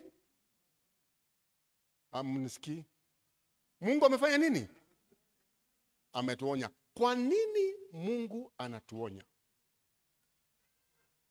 Anasema ya kwamba hawa watu, kwa Kiingereza unasema watu walio mediums or with familiar spirits. Yaani ni kusema sasa umeingia uwanja mwingine wa kiroho. Tuko pamoja?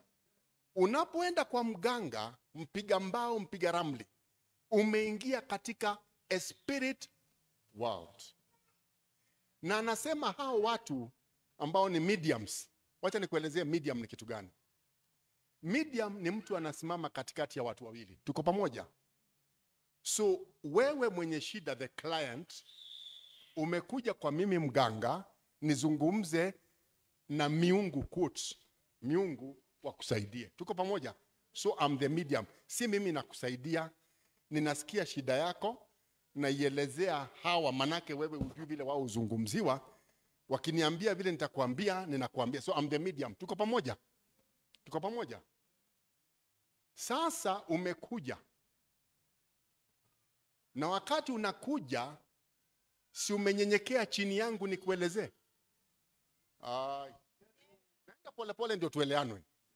Si umenyenyekea chini yangu ndio nikuelezee? Lakini ni roho gani ananitawala? Ni roho gani ananitawala? Wa shetani.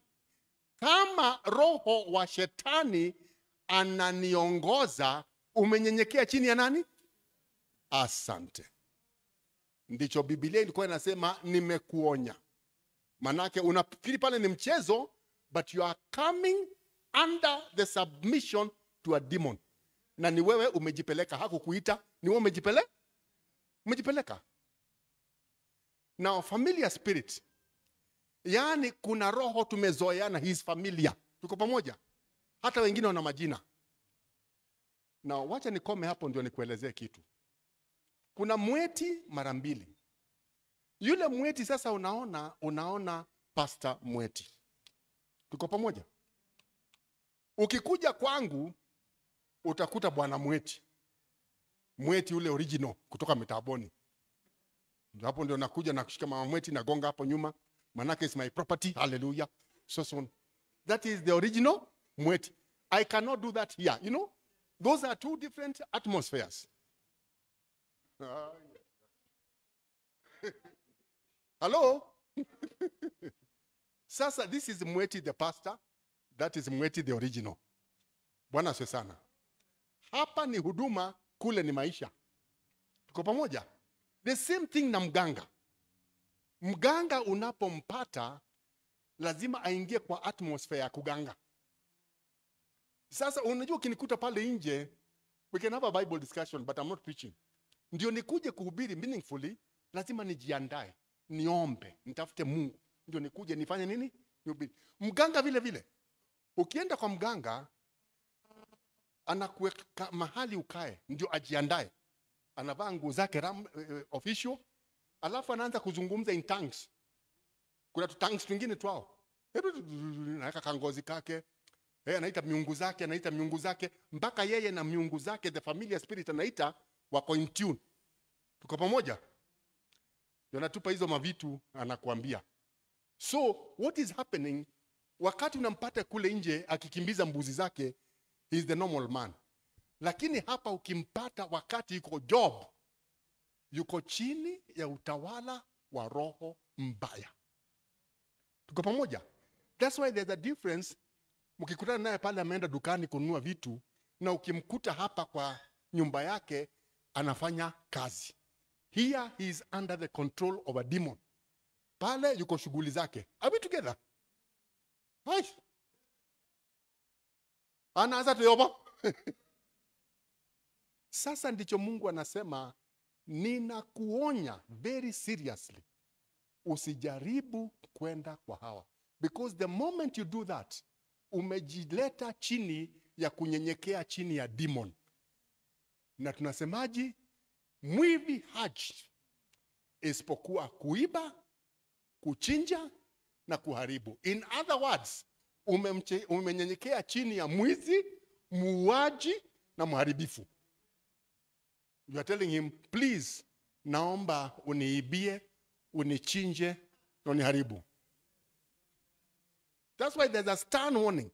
Na kupeleka pole pole tu ndio tusikizane. Hello? Bwana asifiwe sana. Ndicho akasema, hiyo story ya kwenda kwa hao watu, wacha. Kabisa? Nimekuonya, manake hao watu wana familiar spirits, wana mademons. Now, let us go to Numbers.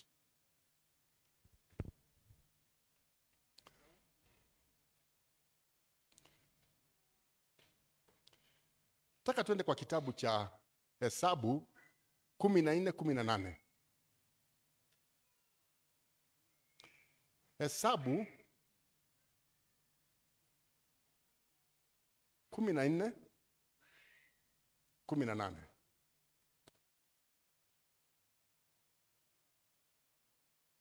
Numbers 14:18. Numbers 14:18. Numbers 14:18.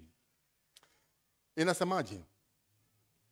Bwana ni mpole wa hasira mwingi wa rehema, mwenye kusamehe uovu na makosa, naye hatamfanyia mwenye hatia kuwa hana makosa kwa njia yoyote, mwenye kuwapitiliza wana kwa uovu wa baba zao katika kizazi cha 3 na cha 4.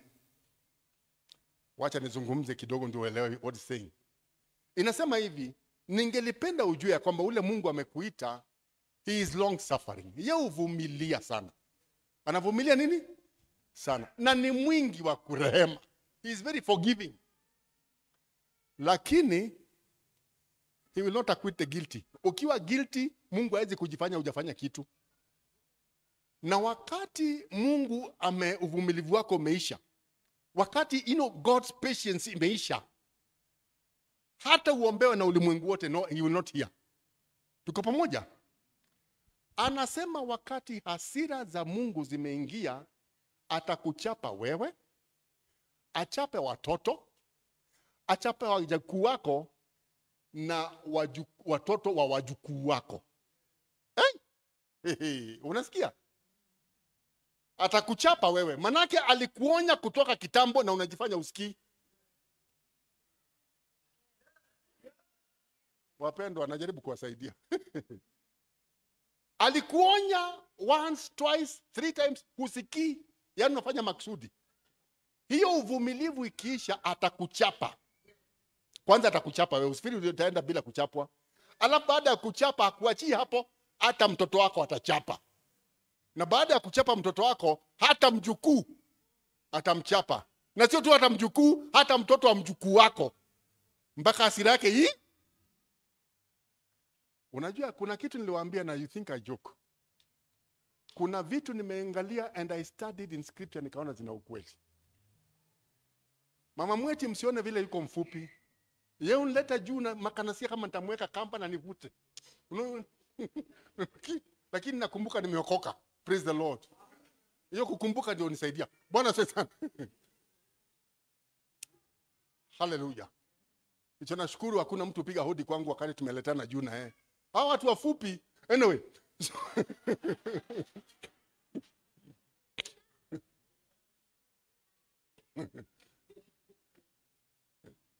Hata wakiimba kwa anyway. Sasa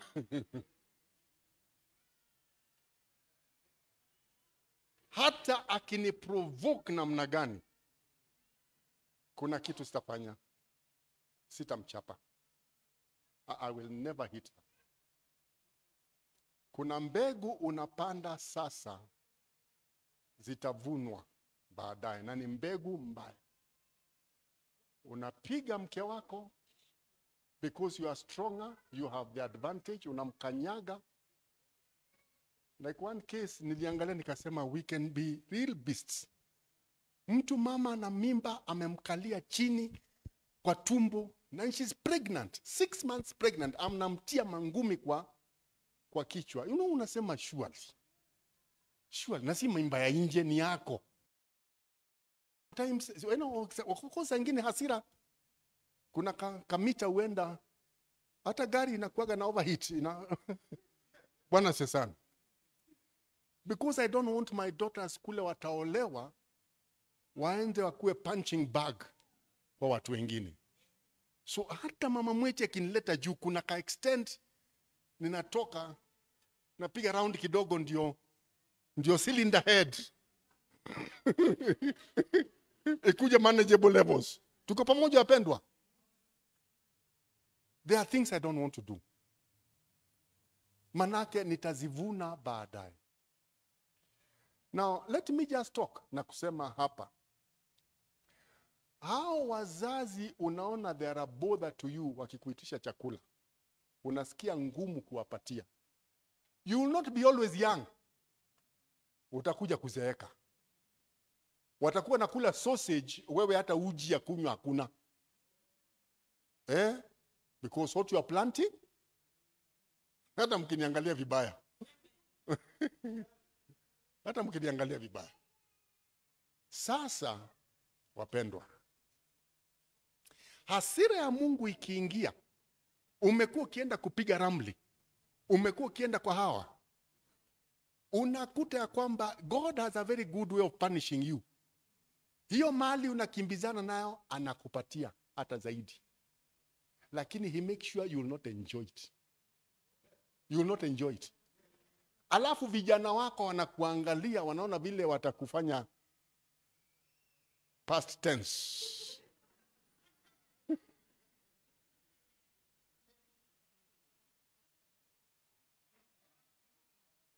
Hamniamini? Hamsomagi gazeti. Si hapa kuna kijana mmoja university amemaliza baba, mama, brother yake, kazini yake na mfanyikazi. Walimfanya interrogation baadaye. Actually the idea was wakiondoka hii mali yote ni ya ndicho staki niwe tajiri sana. Iko wapi Kioko? Nisisaidiwe kwenda into the next world. Bwana asifiwe sana. The point I want to get you here ni ya kwamba kwanza Mungu anatuonya seriously, don't get involved. Number 2 ni ya kwamba the reason I'm warning you ni manake hawa watu wako na mapepo. Na ya kwamba if you continue doing, wakati hasira ya Mungu itakuja, kizazi cha nne ndio kitapoza hiyo hasira. Tuko pamoja wapendwa? Tumesikizana wapendwa? Na wapeleka pole pole because there's something I want to deal with. Now, ukisikia hizi majina zote zinaitwa necromancy, hydromancy na vitu vyote, zisikutishe. I will break it down for you. Kwa ujumla kuna area 3 za demonology ama za maganga. Area ngapi? 3. Ya kwanza tutaanza nao inaitwa fortune telling ama divination. Ni fortune telling ama divination. Yaani ni wakati unataka kujua ni mambo gani yananikujia. What is coming inanipata. You are curious to know. Hapo mbele yale yatanipata ni yapi. Tuko pamoja? So sababu yako ya kwenda kwa mganga kuagua, kuna kitu kinakusumbua. And you have to make some decisions. Lakini huwezi kudecide manake hujui hapo mbele mambo yataenda namna gani. Now for example vile rafiki yangu anakaaga mahali anataka kupiga ramli ajue 2022 Uhuru akitoka ni huyu ama ni mimi ama ni Wiper? Ni nani anaingia hapo? Ni nani? Ni nani? Tuko pamoja? Wanasiasa sasa wako very waganga wako very much in demand. Manake 22 just around the corner. Ni nani unaona kama ama ni mimi? Unaona iko namna gani? Tuko pamoja? Let me give you a biblical example. Ndio tuelewane what I'm talking about. 2 Kings chapter 1. 2 Kings chapter 1. Ndio tuone what I'm talking about. 2 Kings chapter 1. 2 Kings chapter 1. Wafalme wa pili chapter 1. Hebu tusome verse 1 to 4. Verse 2 to 4. Verse 2 to 4. Verse 2 to 4. 2 Kings chapter 1. 2 Kings chapter 1. 2 Kings chapter 1 verse 2 to 4. Na Ahazia akaanguka katika dirisha la chumba chake orofani katika Samaria. Akaugua, akatuma wajumbe akawaambia, endendeni mkaulize kwa Baal Zebubu, mungu wa Ekroni, kwamba nitapona ugonjwa huu. Lakini malaika wa Bwana akamwambia Eliya mtibishi, ondoka uende ukaonane na wale wajumbe wa mfalme wa Samaria, ukawaambie, je, ni kwa sababu hapana Mungu katika Israeli hata mnakwenda kuuliza kwa Baal-Zebubu mungu wa Ekroni? Basi sasa Bwana asema hivi, hutashuka katika kile kitanda ulichokipanda, bali hakika utakufa. Eliya akaondoka. Bwana asifiwe sana. Halo. Pale nyuma Bwana asifiwe. Ahazia ameanguka kutoka kwa gorofa. Na akaumia, akasikia, vile najisikia siko sure kama nitaishi. akaita wajumbe akawaambia, ninawatuma katika mji wa Ekroni. Na watuma mwingi, Ebu ule mganga yuko pale, mumuulize nitaishi ama nitakufa. Na wajumbe wakaamka kwenda. Kabla waanze safari, Mungu akaita nabii wake Elia. Kamwambia, njoo Elia, kuna watu wametumwa na Hazia, kutana na wao waulize hivi, waambie rudi kwa yule aliyewatuma, umuulize hii swali, ni kwa sababu hakuna Mungu Israel ndicho unaenda kuuliza kwa waganga? Na mimi nauliza wale uenda kwa waganga hapa, ni ya kwamba hakuna Mungu katika maisha yako ndicho unaenda kwa waganga? Ndio uende kwa waganga, Mungu yule unaamini is such a cripple, hawezi kusaidia, ndicho unaenda kwa waganga kusaidiwa? Hello? So wale wajumbe wakaenda, wakakutana na mtu anaitwa Elia. Kaambia, pigeni about an, mwambieni mfalme hii swali, je, hakuna Mungu Israel ndicho naenda kwa waganga wa wapi? Wa Ekron. Tuko pamoja? Tuko pamoja wapendwa? Sasa na mimi nakuuliza, why do you want to know about tomorrow? Inakusumbua na nini? Kesho inakusumbua na nini? What is bothering you? Maisha yangu iko mkononi mwa Mungu. Kesho yangu iko mkononi mwa Mungu. Why do I need to know about tomorrow? The just shall live by faith. I don't need to know about tomorrow. Kesho, the God who has brought me this far, hata kesho atanivukisha. Yeah, I don't need to know about whatever. Ati lockdown. Lockdown kitu gani? My God is bigger than a lockdown.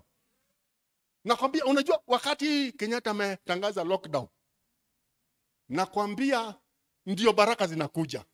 Ndugu moja kutoka Kitale akaniletea gunia mzima, sio 90 kilos, 100 kilos ya mahindi. Hallelujah. Isipokuwa mama Mueti alinituma nikasage jana. Hii ni mbaya sana.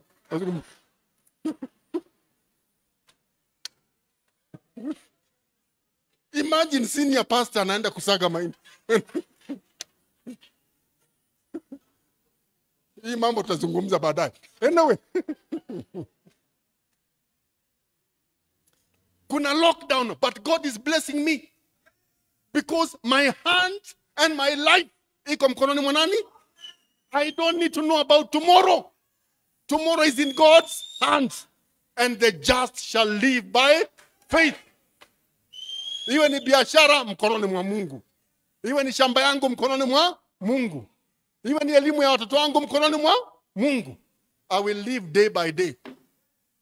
Hata Yesu akasema, wacha kufikiria mambo ya kesho. Today imetosha. Madhambi ya leo imetoka. Wacha kuongesha ya kesho na ya leo. Ngangana na ya leo. Ya kesho Mungu atadili nayo. Hallelujah. Pigia Yesu makofi.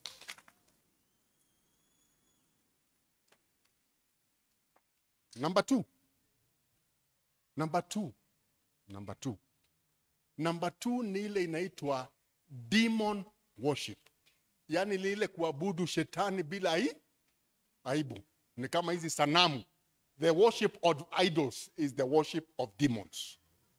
If you are worshiping anything else apart from the living God, you are worshiping idols and demons. Kwa hivyo ibada zetu za Kiafrika zilikuwa ni ibada kwa shetani. Yeah. If you are either worshiping the true God, any other worship is demonic. Bwana asifiwe sana. Ndio, lakini sasa kuna watu wamejitolea kabisa kuabudu shetani mwenyewe. Satanists. Wanajiita Illuminati na whatever. Kuna watu wamejitolea kuabudu shetani. Unajua kabisa hii ni ibada ya shetani. Katika ibada kuna sadaka, si ni kweli? Na one of the sacrifices watu walikuwa wanatoa pale mbele ni watoto. Wanatoa watoto, wanachomwa kwa moto ulikuwa hapo kwa altar. Kwa ule mungu alikuwa anaitwa Molech. Unatoa your firstborn, anatupwa kwa moto. Na ndio watu wasisikie sauti ya mtoto akilia, palikuwa na drums na zile cymbals zinapigwa na bidii to drown the voice of the crying child. Na wapendwa, nisikizeni. Hapa tunapokuja kuhubiri, hatukuji kukondem watu. But at the same time, hatuwezi kujificha na ukweli. We state the truth to you, ndio tukusaidie. Tuko pamoja? Madhambi ulizofanya kabla uokoke, ulipookoka Mungu alifuta yote. Kabisa, it's wiped out. But I'm talking about wadada ambao wameokoka na unafanya usherati ukapata mimba. Ulipogundua una mimba, unatoa huo mtoto, una flash, unatupa kwa choo ama kwingine. That is child sacrifice. Wewe maksudi umechukua hatua ya kuterminate that pregnancy. Manake uliipata katika njia mbaya. Tuko pamoja? Sisemi siku ile hujaokoka, hiyo hata hatuzungumzi. I'm talking you are saved. Umeokoka, unamjua Mungu. Na wewe ukijua umepata mimba, maksudi unaitoa. Na ikishatoka unatupa kwa choo ama kwingineko. Kuna mmoja miaka kadhaa, quite a number of years back, alizaliwa akatupwa kwa hii Ngong Forest. Na umbwa ikaja usiku ikitafuta vitu vya kula. Na ikaona ule mtoto, and for reasons not understood, badala ya kula ule mtoto, iliuma kile kitambaa, ile leso alikuwa amefungwa nayo, ikauma na ikabeba. Ikabeba mpaka hizi nyumba za hapa Lenana. Ikakuja ikawacha katika mlango wa mama mmoja. Na umbwa ikaenda kukaa kama pale. Mama aliposikia sauti ya mtoto, akakuta ni mtoto amebebwa na umbwa. Na umbwa hii kumkula. Ikamweka wapi? Mama akatoka akakuta ni mtoto ametupwa. Akamchukua, akampeleka police station. Akasema huyu mtoto ameletwa na umbwa pale kwa my doorstep. Na ninaomba serikali ruhusa, I keep this child. Miaka kadhaa imeisha, walikuwa wameandika story. Remember this child, Ngong Forest? Since I read the story, unakuta amekuwa ni msichana mzuri, doing very well in school. Unasema, surely, unatupa probably the next president of Kenya. Unatupa pengine mtu angelikuwa a very famous lawyer in this country. Unatupa another Martha Karua. Ama Wangari Maathai. You know? You don't know what you are carrying. Na wewe huna ruhusa ya kumaliza maisha ya mtu, manake ni Mungu peke yake ana ruhusa ya kutoa maisha, manake ni anapeana maisha. Sio wewe. Only God has the right to terminate life because he's the one who gives life. Sasa nahubiri hivi because we have to deal with those things in your life. Kumbuka tulisema, manake ulionywa, hasira za Mungu zitaenda to the third up to the fourth generation.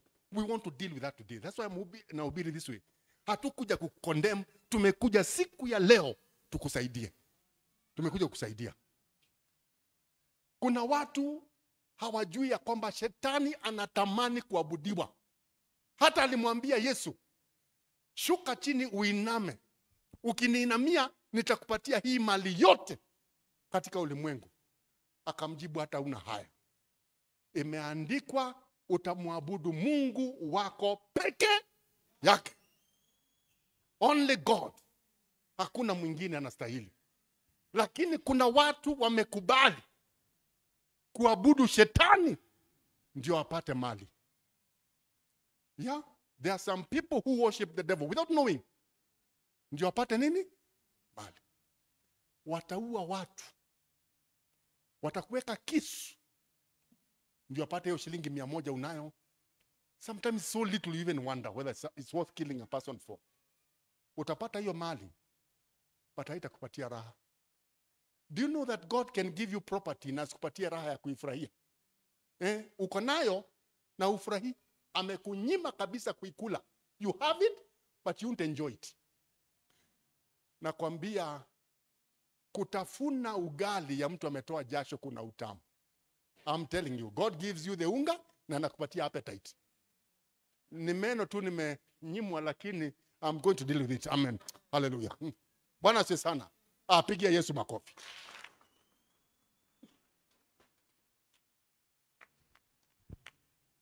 The third one. Hatari kabisa. Inaitwa necromancy ama spiritism. Andika spiritism, hiyo itakumake sense kwa haraka.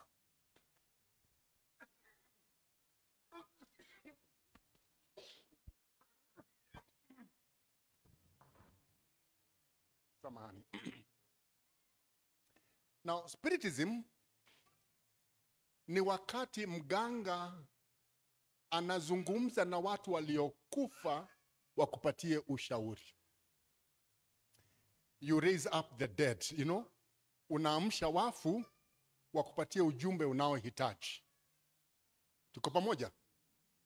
So this is a spirit medium. Now, mfano mzuri tunaweza kupata kwa Biblia ni 1 Kings chapter 28. 1 Kings chapter 28 ambapo Sauli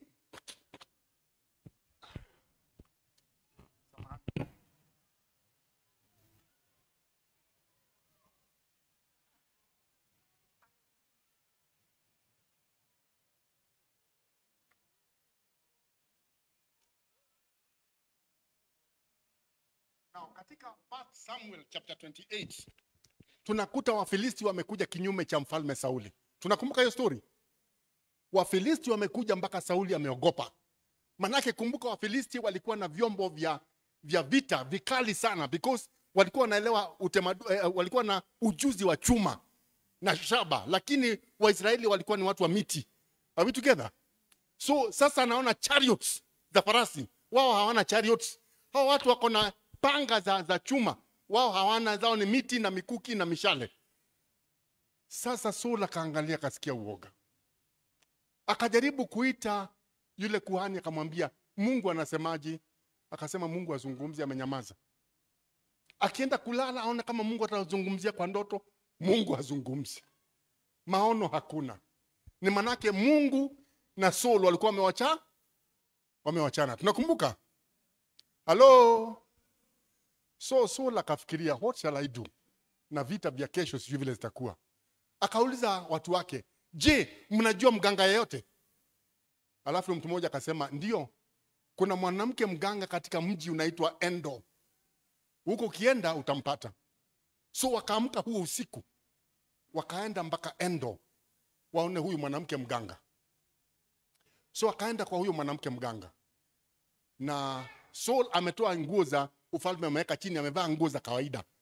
Amekuja bila hiyo presidential escort, amekuja tu kama kawaida. Kwambia mama, nataka unisaidie kuamsha mtu kutoka kwa wafu.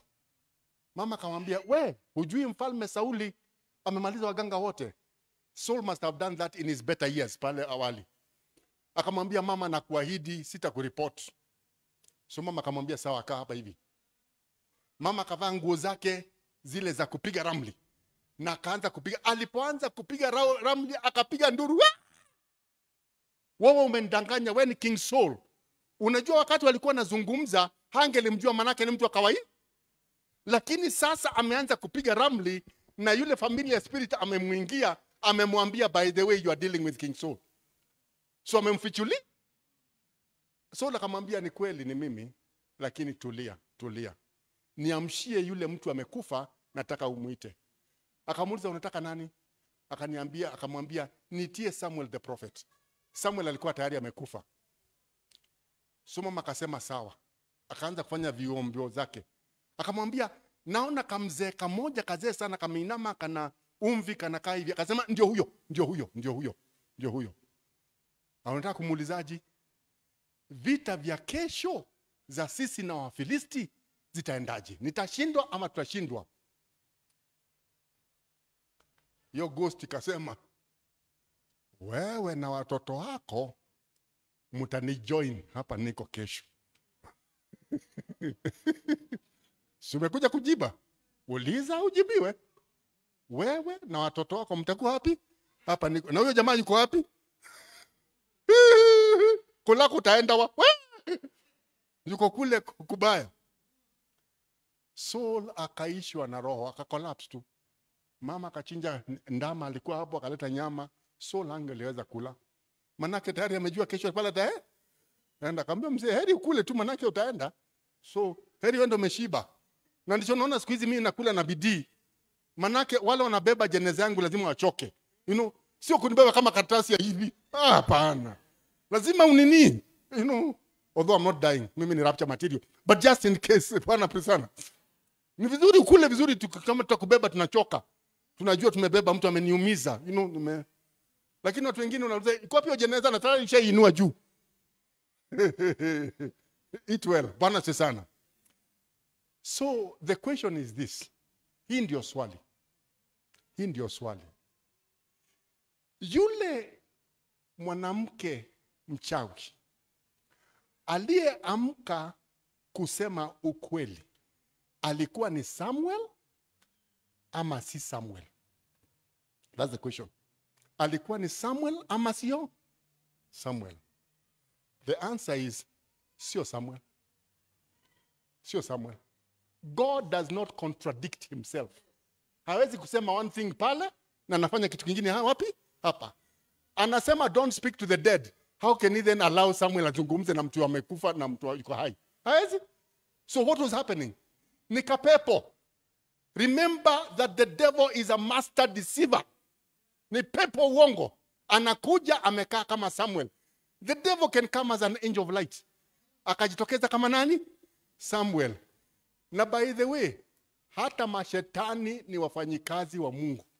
God can use them when he wants, the way he wants. Kama vile waliwatumia kusumbua Job. Si ni kweli?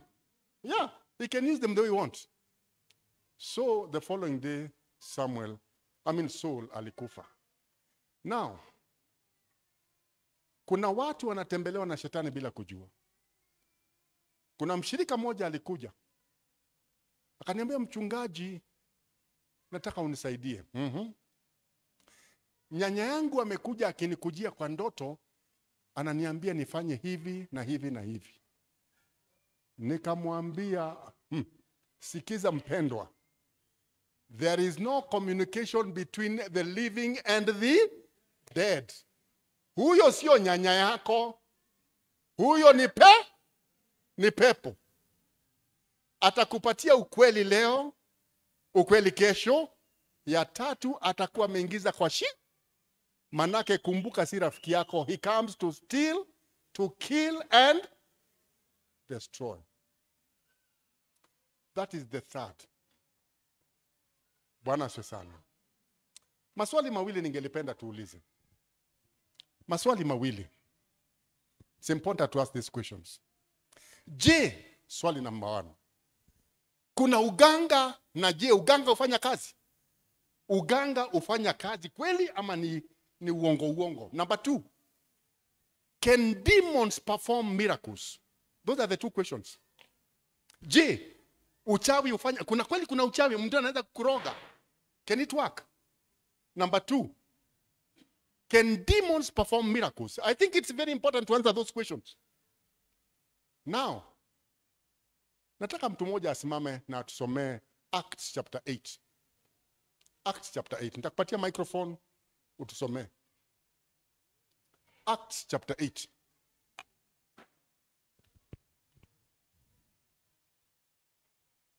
Tunajibu swali la kwanza. Je, uganga unafanya kazi ama ni story bandia tunasikia? Acts chapter 8 verse 9 to 24. Lakini usome mpaka 24, soma 9, 10, 11. 9, 10, 11. Kuna yote amepata? Whether ni Kiingereza ama Kiswahili? Hamna Biblia? Acts chapter 8, Matendo ya Mitume 8, mstari wa 9, 10 na 11. Mulati umepata? Ama bado?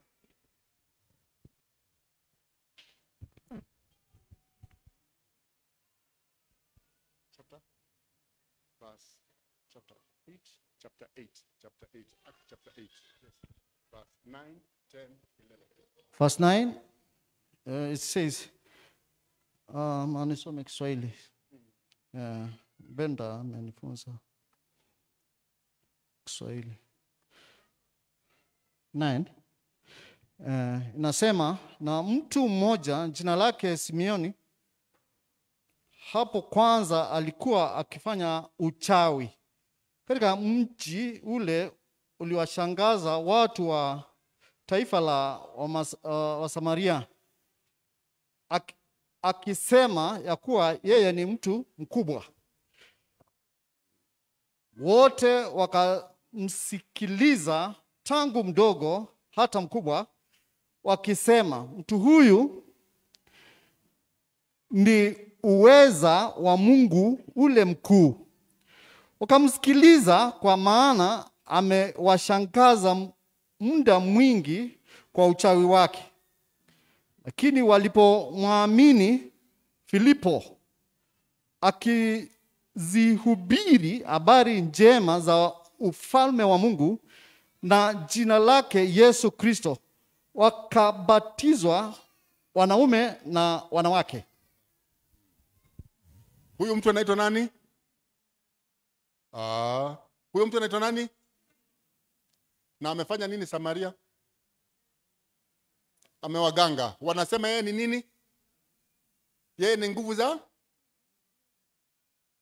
Tumejibu hiyo swali. Nauliza, tumejibu hiyo swali ya kwanza? Kuna uganga ama hakuna? Biblia inatuonyesha uko. That one man in Samaria ameweka uchawi mpaka wa mtu anasema this is the power of God. So wamegangika. Wamefanya nini? Wamegangika. Hello. Now, let me make a note. Uganga unafanya kazi tu kwa wale hawajaokoka. Kwa wale hawajafanya nini? Hawajaokoka. Je, uganga huko? Ndio, huko. Ukisikia mtu anasema hakuna ganga, you're talking to a fool. Kuna uganga na uganga unafanya lakini kwa wale hawajaokoka. Manake wakati Philip alikuja, he overturned the tables. Ukweli wa Mungu ukiingia, bas uongo wa shetani unatoa. Kuna jamaa moja mahali nilikuwa na kanisa. Nilipata stories zake mpaka nikamuogopa bwana. Alikuwa ni here chick, there chick, here chick, there chick, everywhere chick. So nilikuwa nafikiria nikisikia hizo story.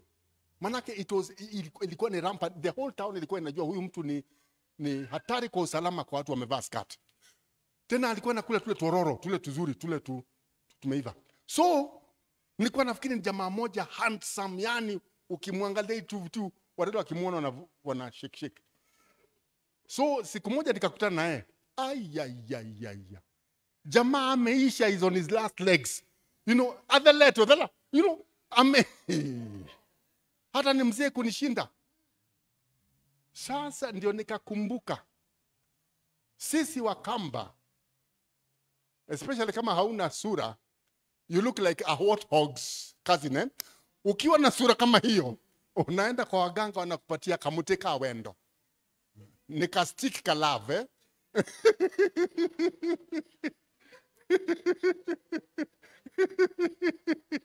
Kamute ka wendo, nika stick. Yani nika uganga unapewa hirizi ya kupendwa. Does it work or not? Brother, it works. It works. Kwa wale hawajaokoka, unakuta mzee ameisha lakini amefuatwa na kastrinka katu spring chicks. Why? Because there's a demon spirit at work. Here we are not dealing with ati language ya kuweka mtu box. Hapana. Hii ni pepo inafanya kazi. And when they come up to themselves, wanajiuliza, how did this happen? You know, nikamute. Hao kastika nafanya kwa wale hawajaokoka. I am telling you to this day, kuna biashara zinafanywa na kamute from whatever area, ya kwamba mwenye duka akifungua hakubali hata mtu yeyote aingie mpaka aende achome ubani na afanye mazingaombo yake ndio afungue milango, customers wafanye nini? Waingie. Ukisikia mtu akisema hakuna uganga, you are talking to a fool. Kuna uganga. And the scriptures have proved. Je, can demons work miracles? Moses in Egypt. Moses anatupa chini, mti unakuwa nini? Nao waganga wanatupa miti chini, inakuwa nini? Kuna tofauti ya nyoka ya Musa na nyoka za waganga. They were all snakes. The only difference ni ya kwamba ya Musa ilikula za nani? Can demons work miracles? Yes. Kuna uganga? Ndio. Can demons work miracles? Yes. Tumejibu. Now, nataka kumalizia. The last scripture I want us to read tunaposimama. Tusimame.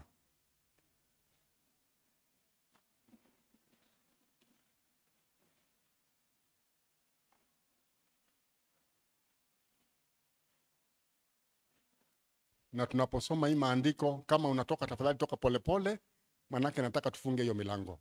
Kama kuna watoto waambiwe watoke nje. Watoto watoke nje please. Watoto watoke nje, na kama kuna mtu anatoka tafadhali toka sasa, manake tukifunga mlango we don't want movements around.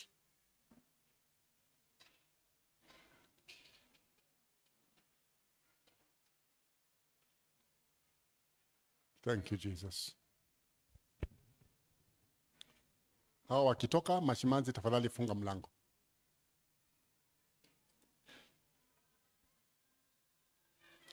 Nataka tufungue Hesabu 23:23. Numbers 23:23.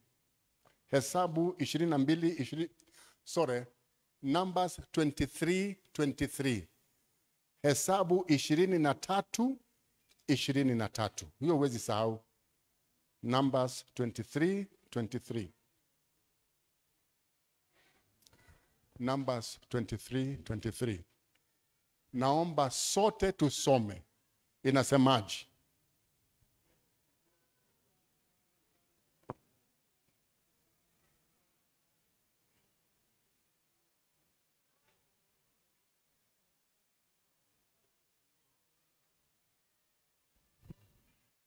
Deliverance Church Bulbul, Bwana asifiwe. Nasema Deliverance Church Bulbul, Bwana asifiwe. Nataka sote tusome Hesabu 23 mstari wa 23 na mashimanzi wafunge mlango. Tusome pamoja.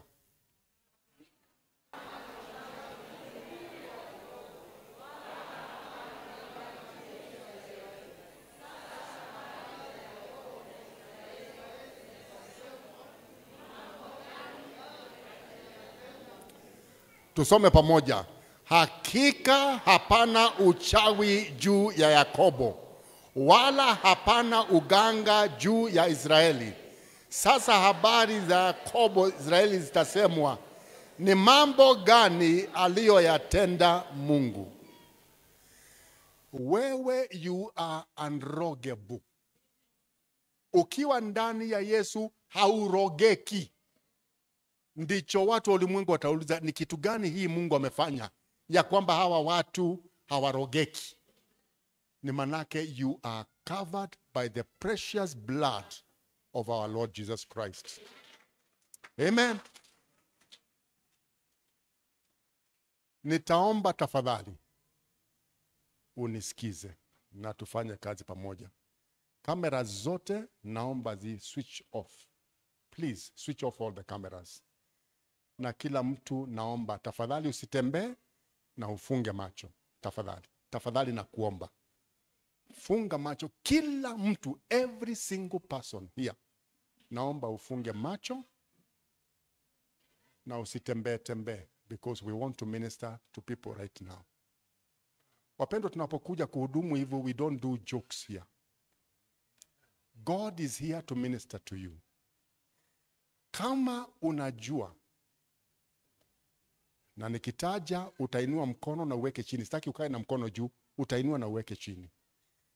Kama unajua ya kwamba umeshawahi toa mimba kutoka siku ile uliokoka, baada ya kuokoka, unajua ulitoa mimba, naomba uinue mkono na uweke chini. Usikalishe juu. Inua sasa. Asante, weka chini. Asante, weka chini. Asante, weka chini. Asante, weka chini. Asante, weka chini. Kuna mwingine? Asante, weka chini. Kuna mwingine?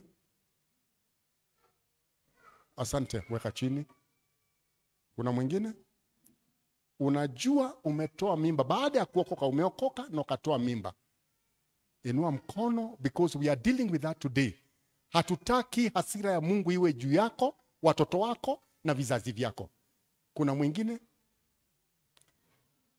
Asante. Nauliza swali ya pili. Funga macho, usifungue macho. We are still praying.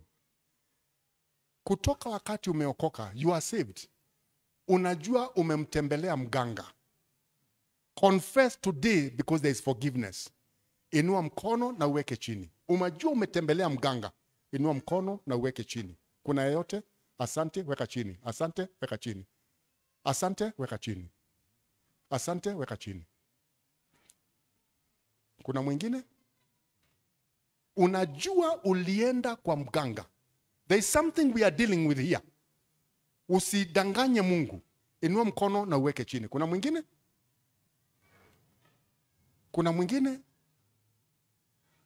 Asante kwa wale wamekuwa na ushujaa, the braveness to confess. Because we are dealing with that right now. Hallelujah. We don't come to preach like this to condemn you. Tunakuja kuhubiri hivi ndio upate msaada kwa Mungu. Tulisoma na tukasikia kwamba God is long suffering and yeye ni wa rehema nyingi. When we confess our sins, God is just and faithful to forgive us. And the blood of his son, Jesus Christ, cleanses us from all sins. Thank you for those who have confessed. Hatukuiti mbele, hatutaki kuaibisha. We are just going to minister to you now. Pale uliko, usikuja hapa mbele. Kanisa lote tunaomba. Kanisa lote tunaomba. Tunaomba ya kwamba those who have been involved katika hiyo mambo, Mungu awasamehe, and he removes that guilty conscience from their hearts.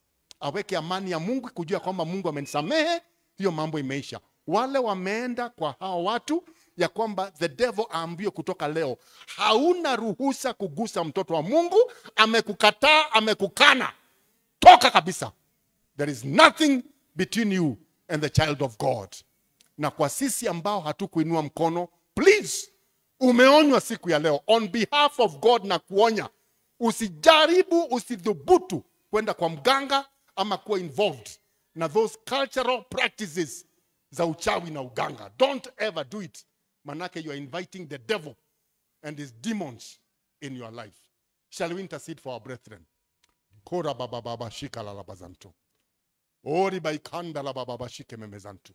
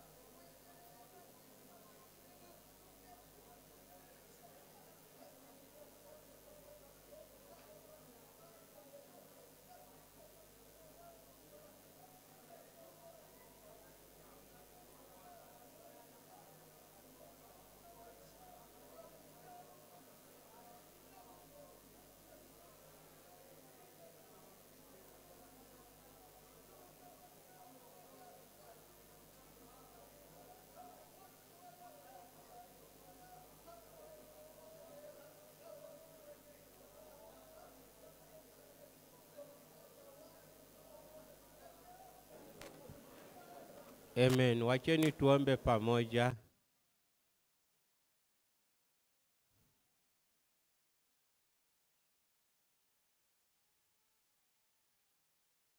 Baba, katika jina la Yesu tunakushukuru kwa wema wako, mfalme wa ajabu. Tunakiri ya kwamba wewe ni Mungu unayetupenda. Tunakiri ya kwamba wewe ni Mungu unayetujali. Tunakiri ya kwamba wewe ni Mungu unayetusamehe. Tunakiri ya kwamba wewe ni Mungu utuponyaye. Wakati huu na majira tunakushukuru hata kwa ujumbe wa leo, mfalme wa ajabu. Maana umeona mahitaji yetu. Umeona upungufu wetu, mfalme wa ajabu. Asante kwa sababu ya mnenaji. Maana Mungu umemtumia ili Mungu kaweze kutupatia msamaha, mfalme wa ajabu. Wakati huu na majira, ewe Mungu wa rehema, tunakuja mbele zako, mfalme wa ajabu. Hasa sisi ambao, mfalme wa ajabu, wale ambao Mungu wa rehema wamejipata hata katika zile hali ambazo ni chukizo.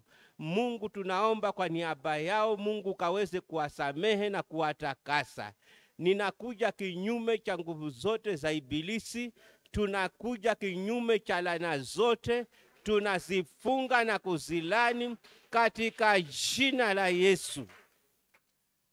Tunataka kuitisha Roho wako Mtakatifu kuanzia leo akaweze kutawala maisha yao. Akaweze kunena baraka katika maisha yao. Akaweze kunena msamaha katika mioyo yao. Akaweze kunena upendo katika mioyo yao. Yote yafanyike kwa utukufu wa jina lako. We worship you, we bless you, we love you, we honor your name. For in Jesus' name we do pray and believe. Amen. Tumpatie Yesu makofi, tumpigie Yesu makofi. Amen. Amen. Amen. Wazee wote, wewe ni mzee na umeoa, uko na mke, yule nimesema ukikohoa. Amen. Nataka upitie kwa huu mlango tafadhali. Tukiwa vile tumesimama tuwazee. Na kama vile nimesema, ukibaki hapo tutajua ni wale ambao ukikohoa. Amen. Wazee wote tafadhali wapitie kwa huu mlango.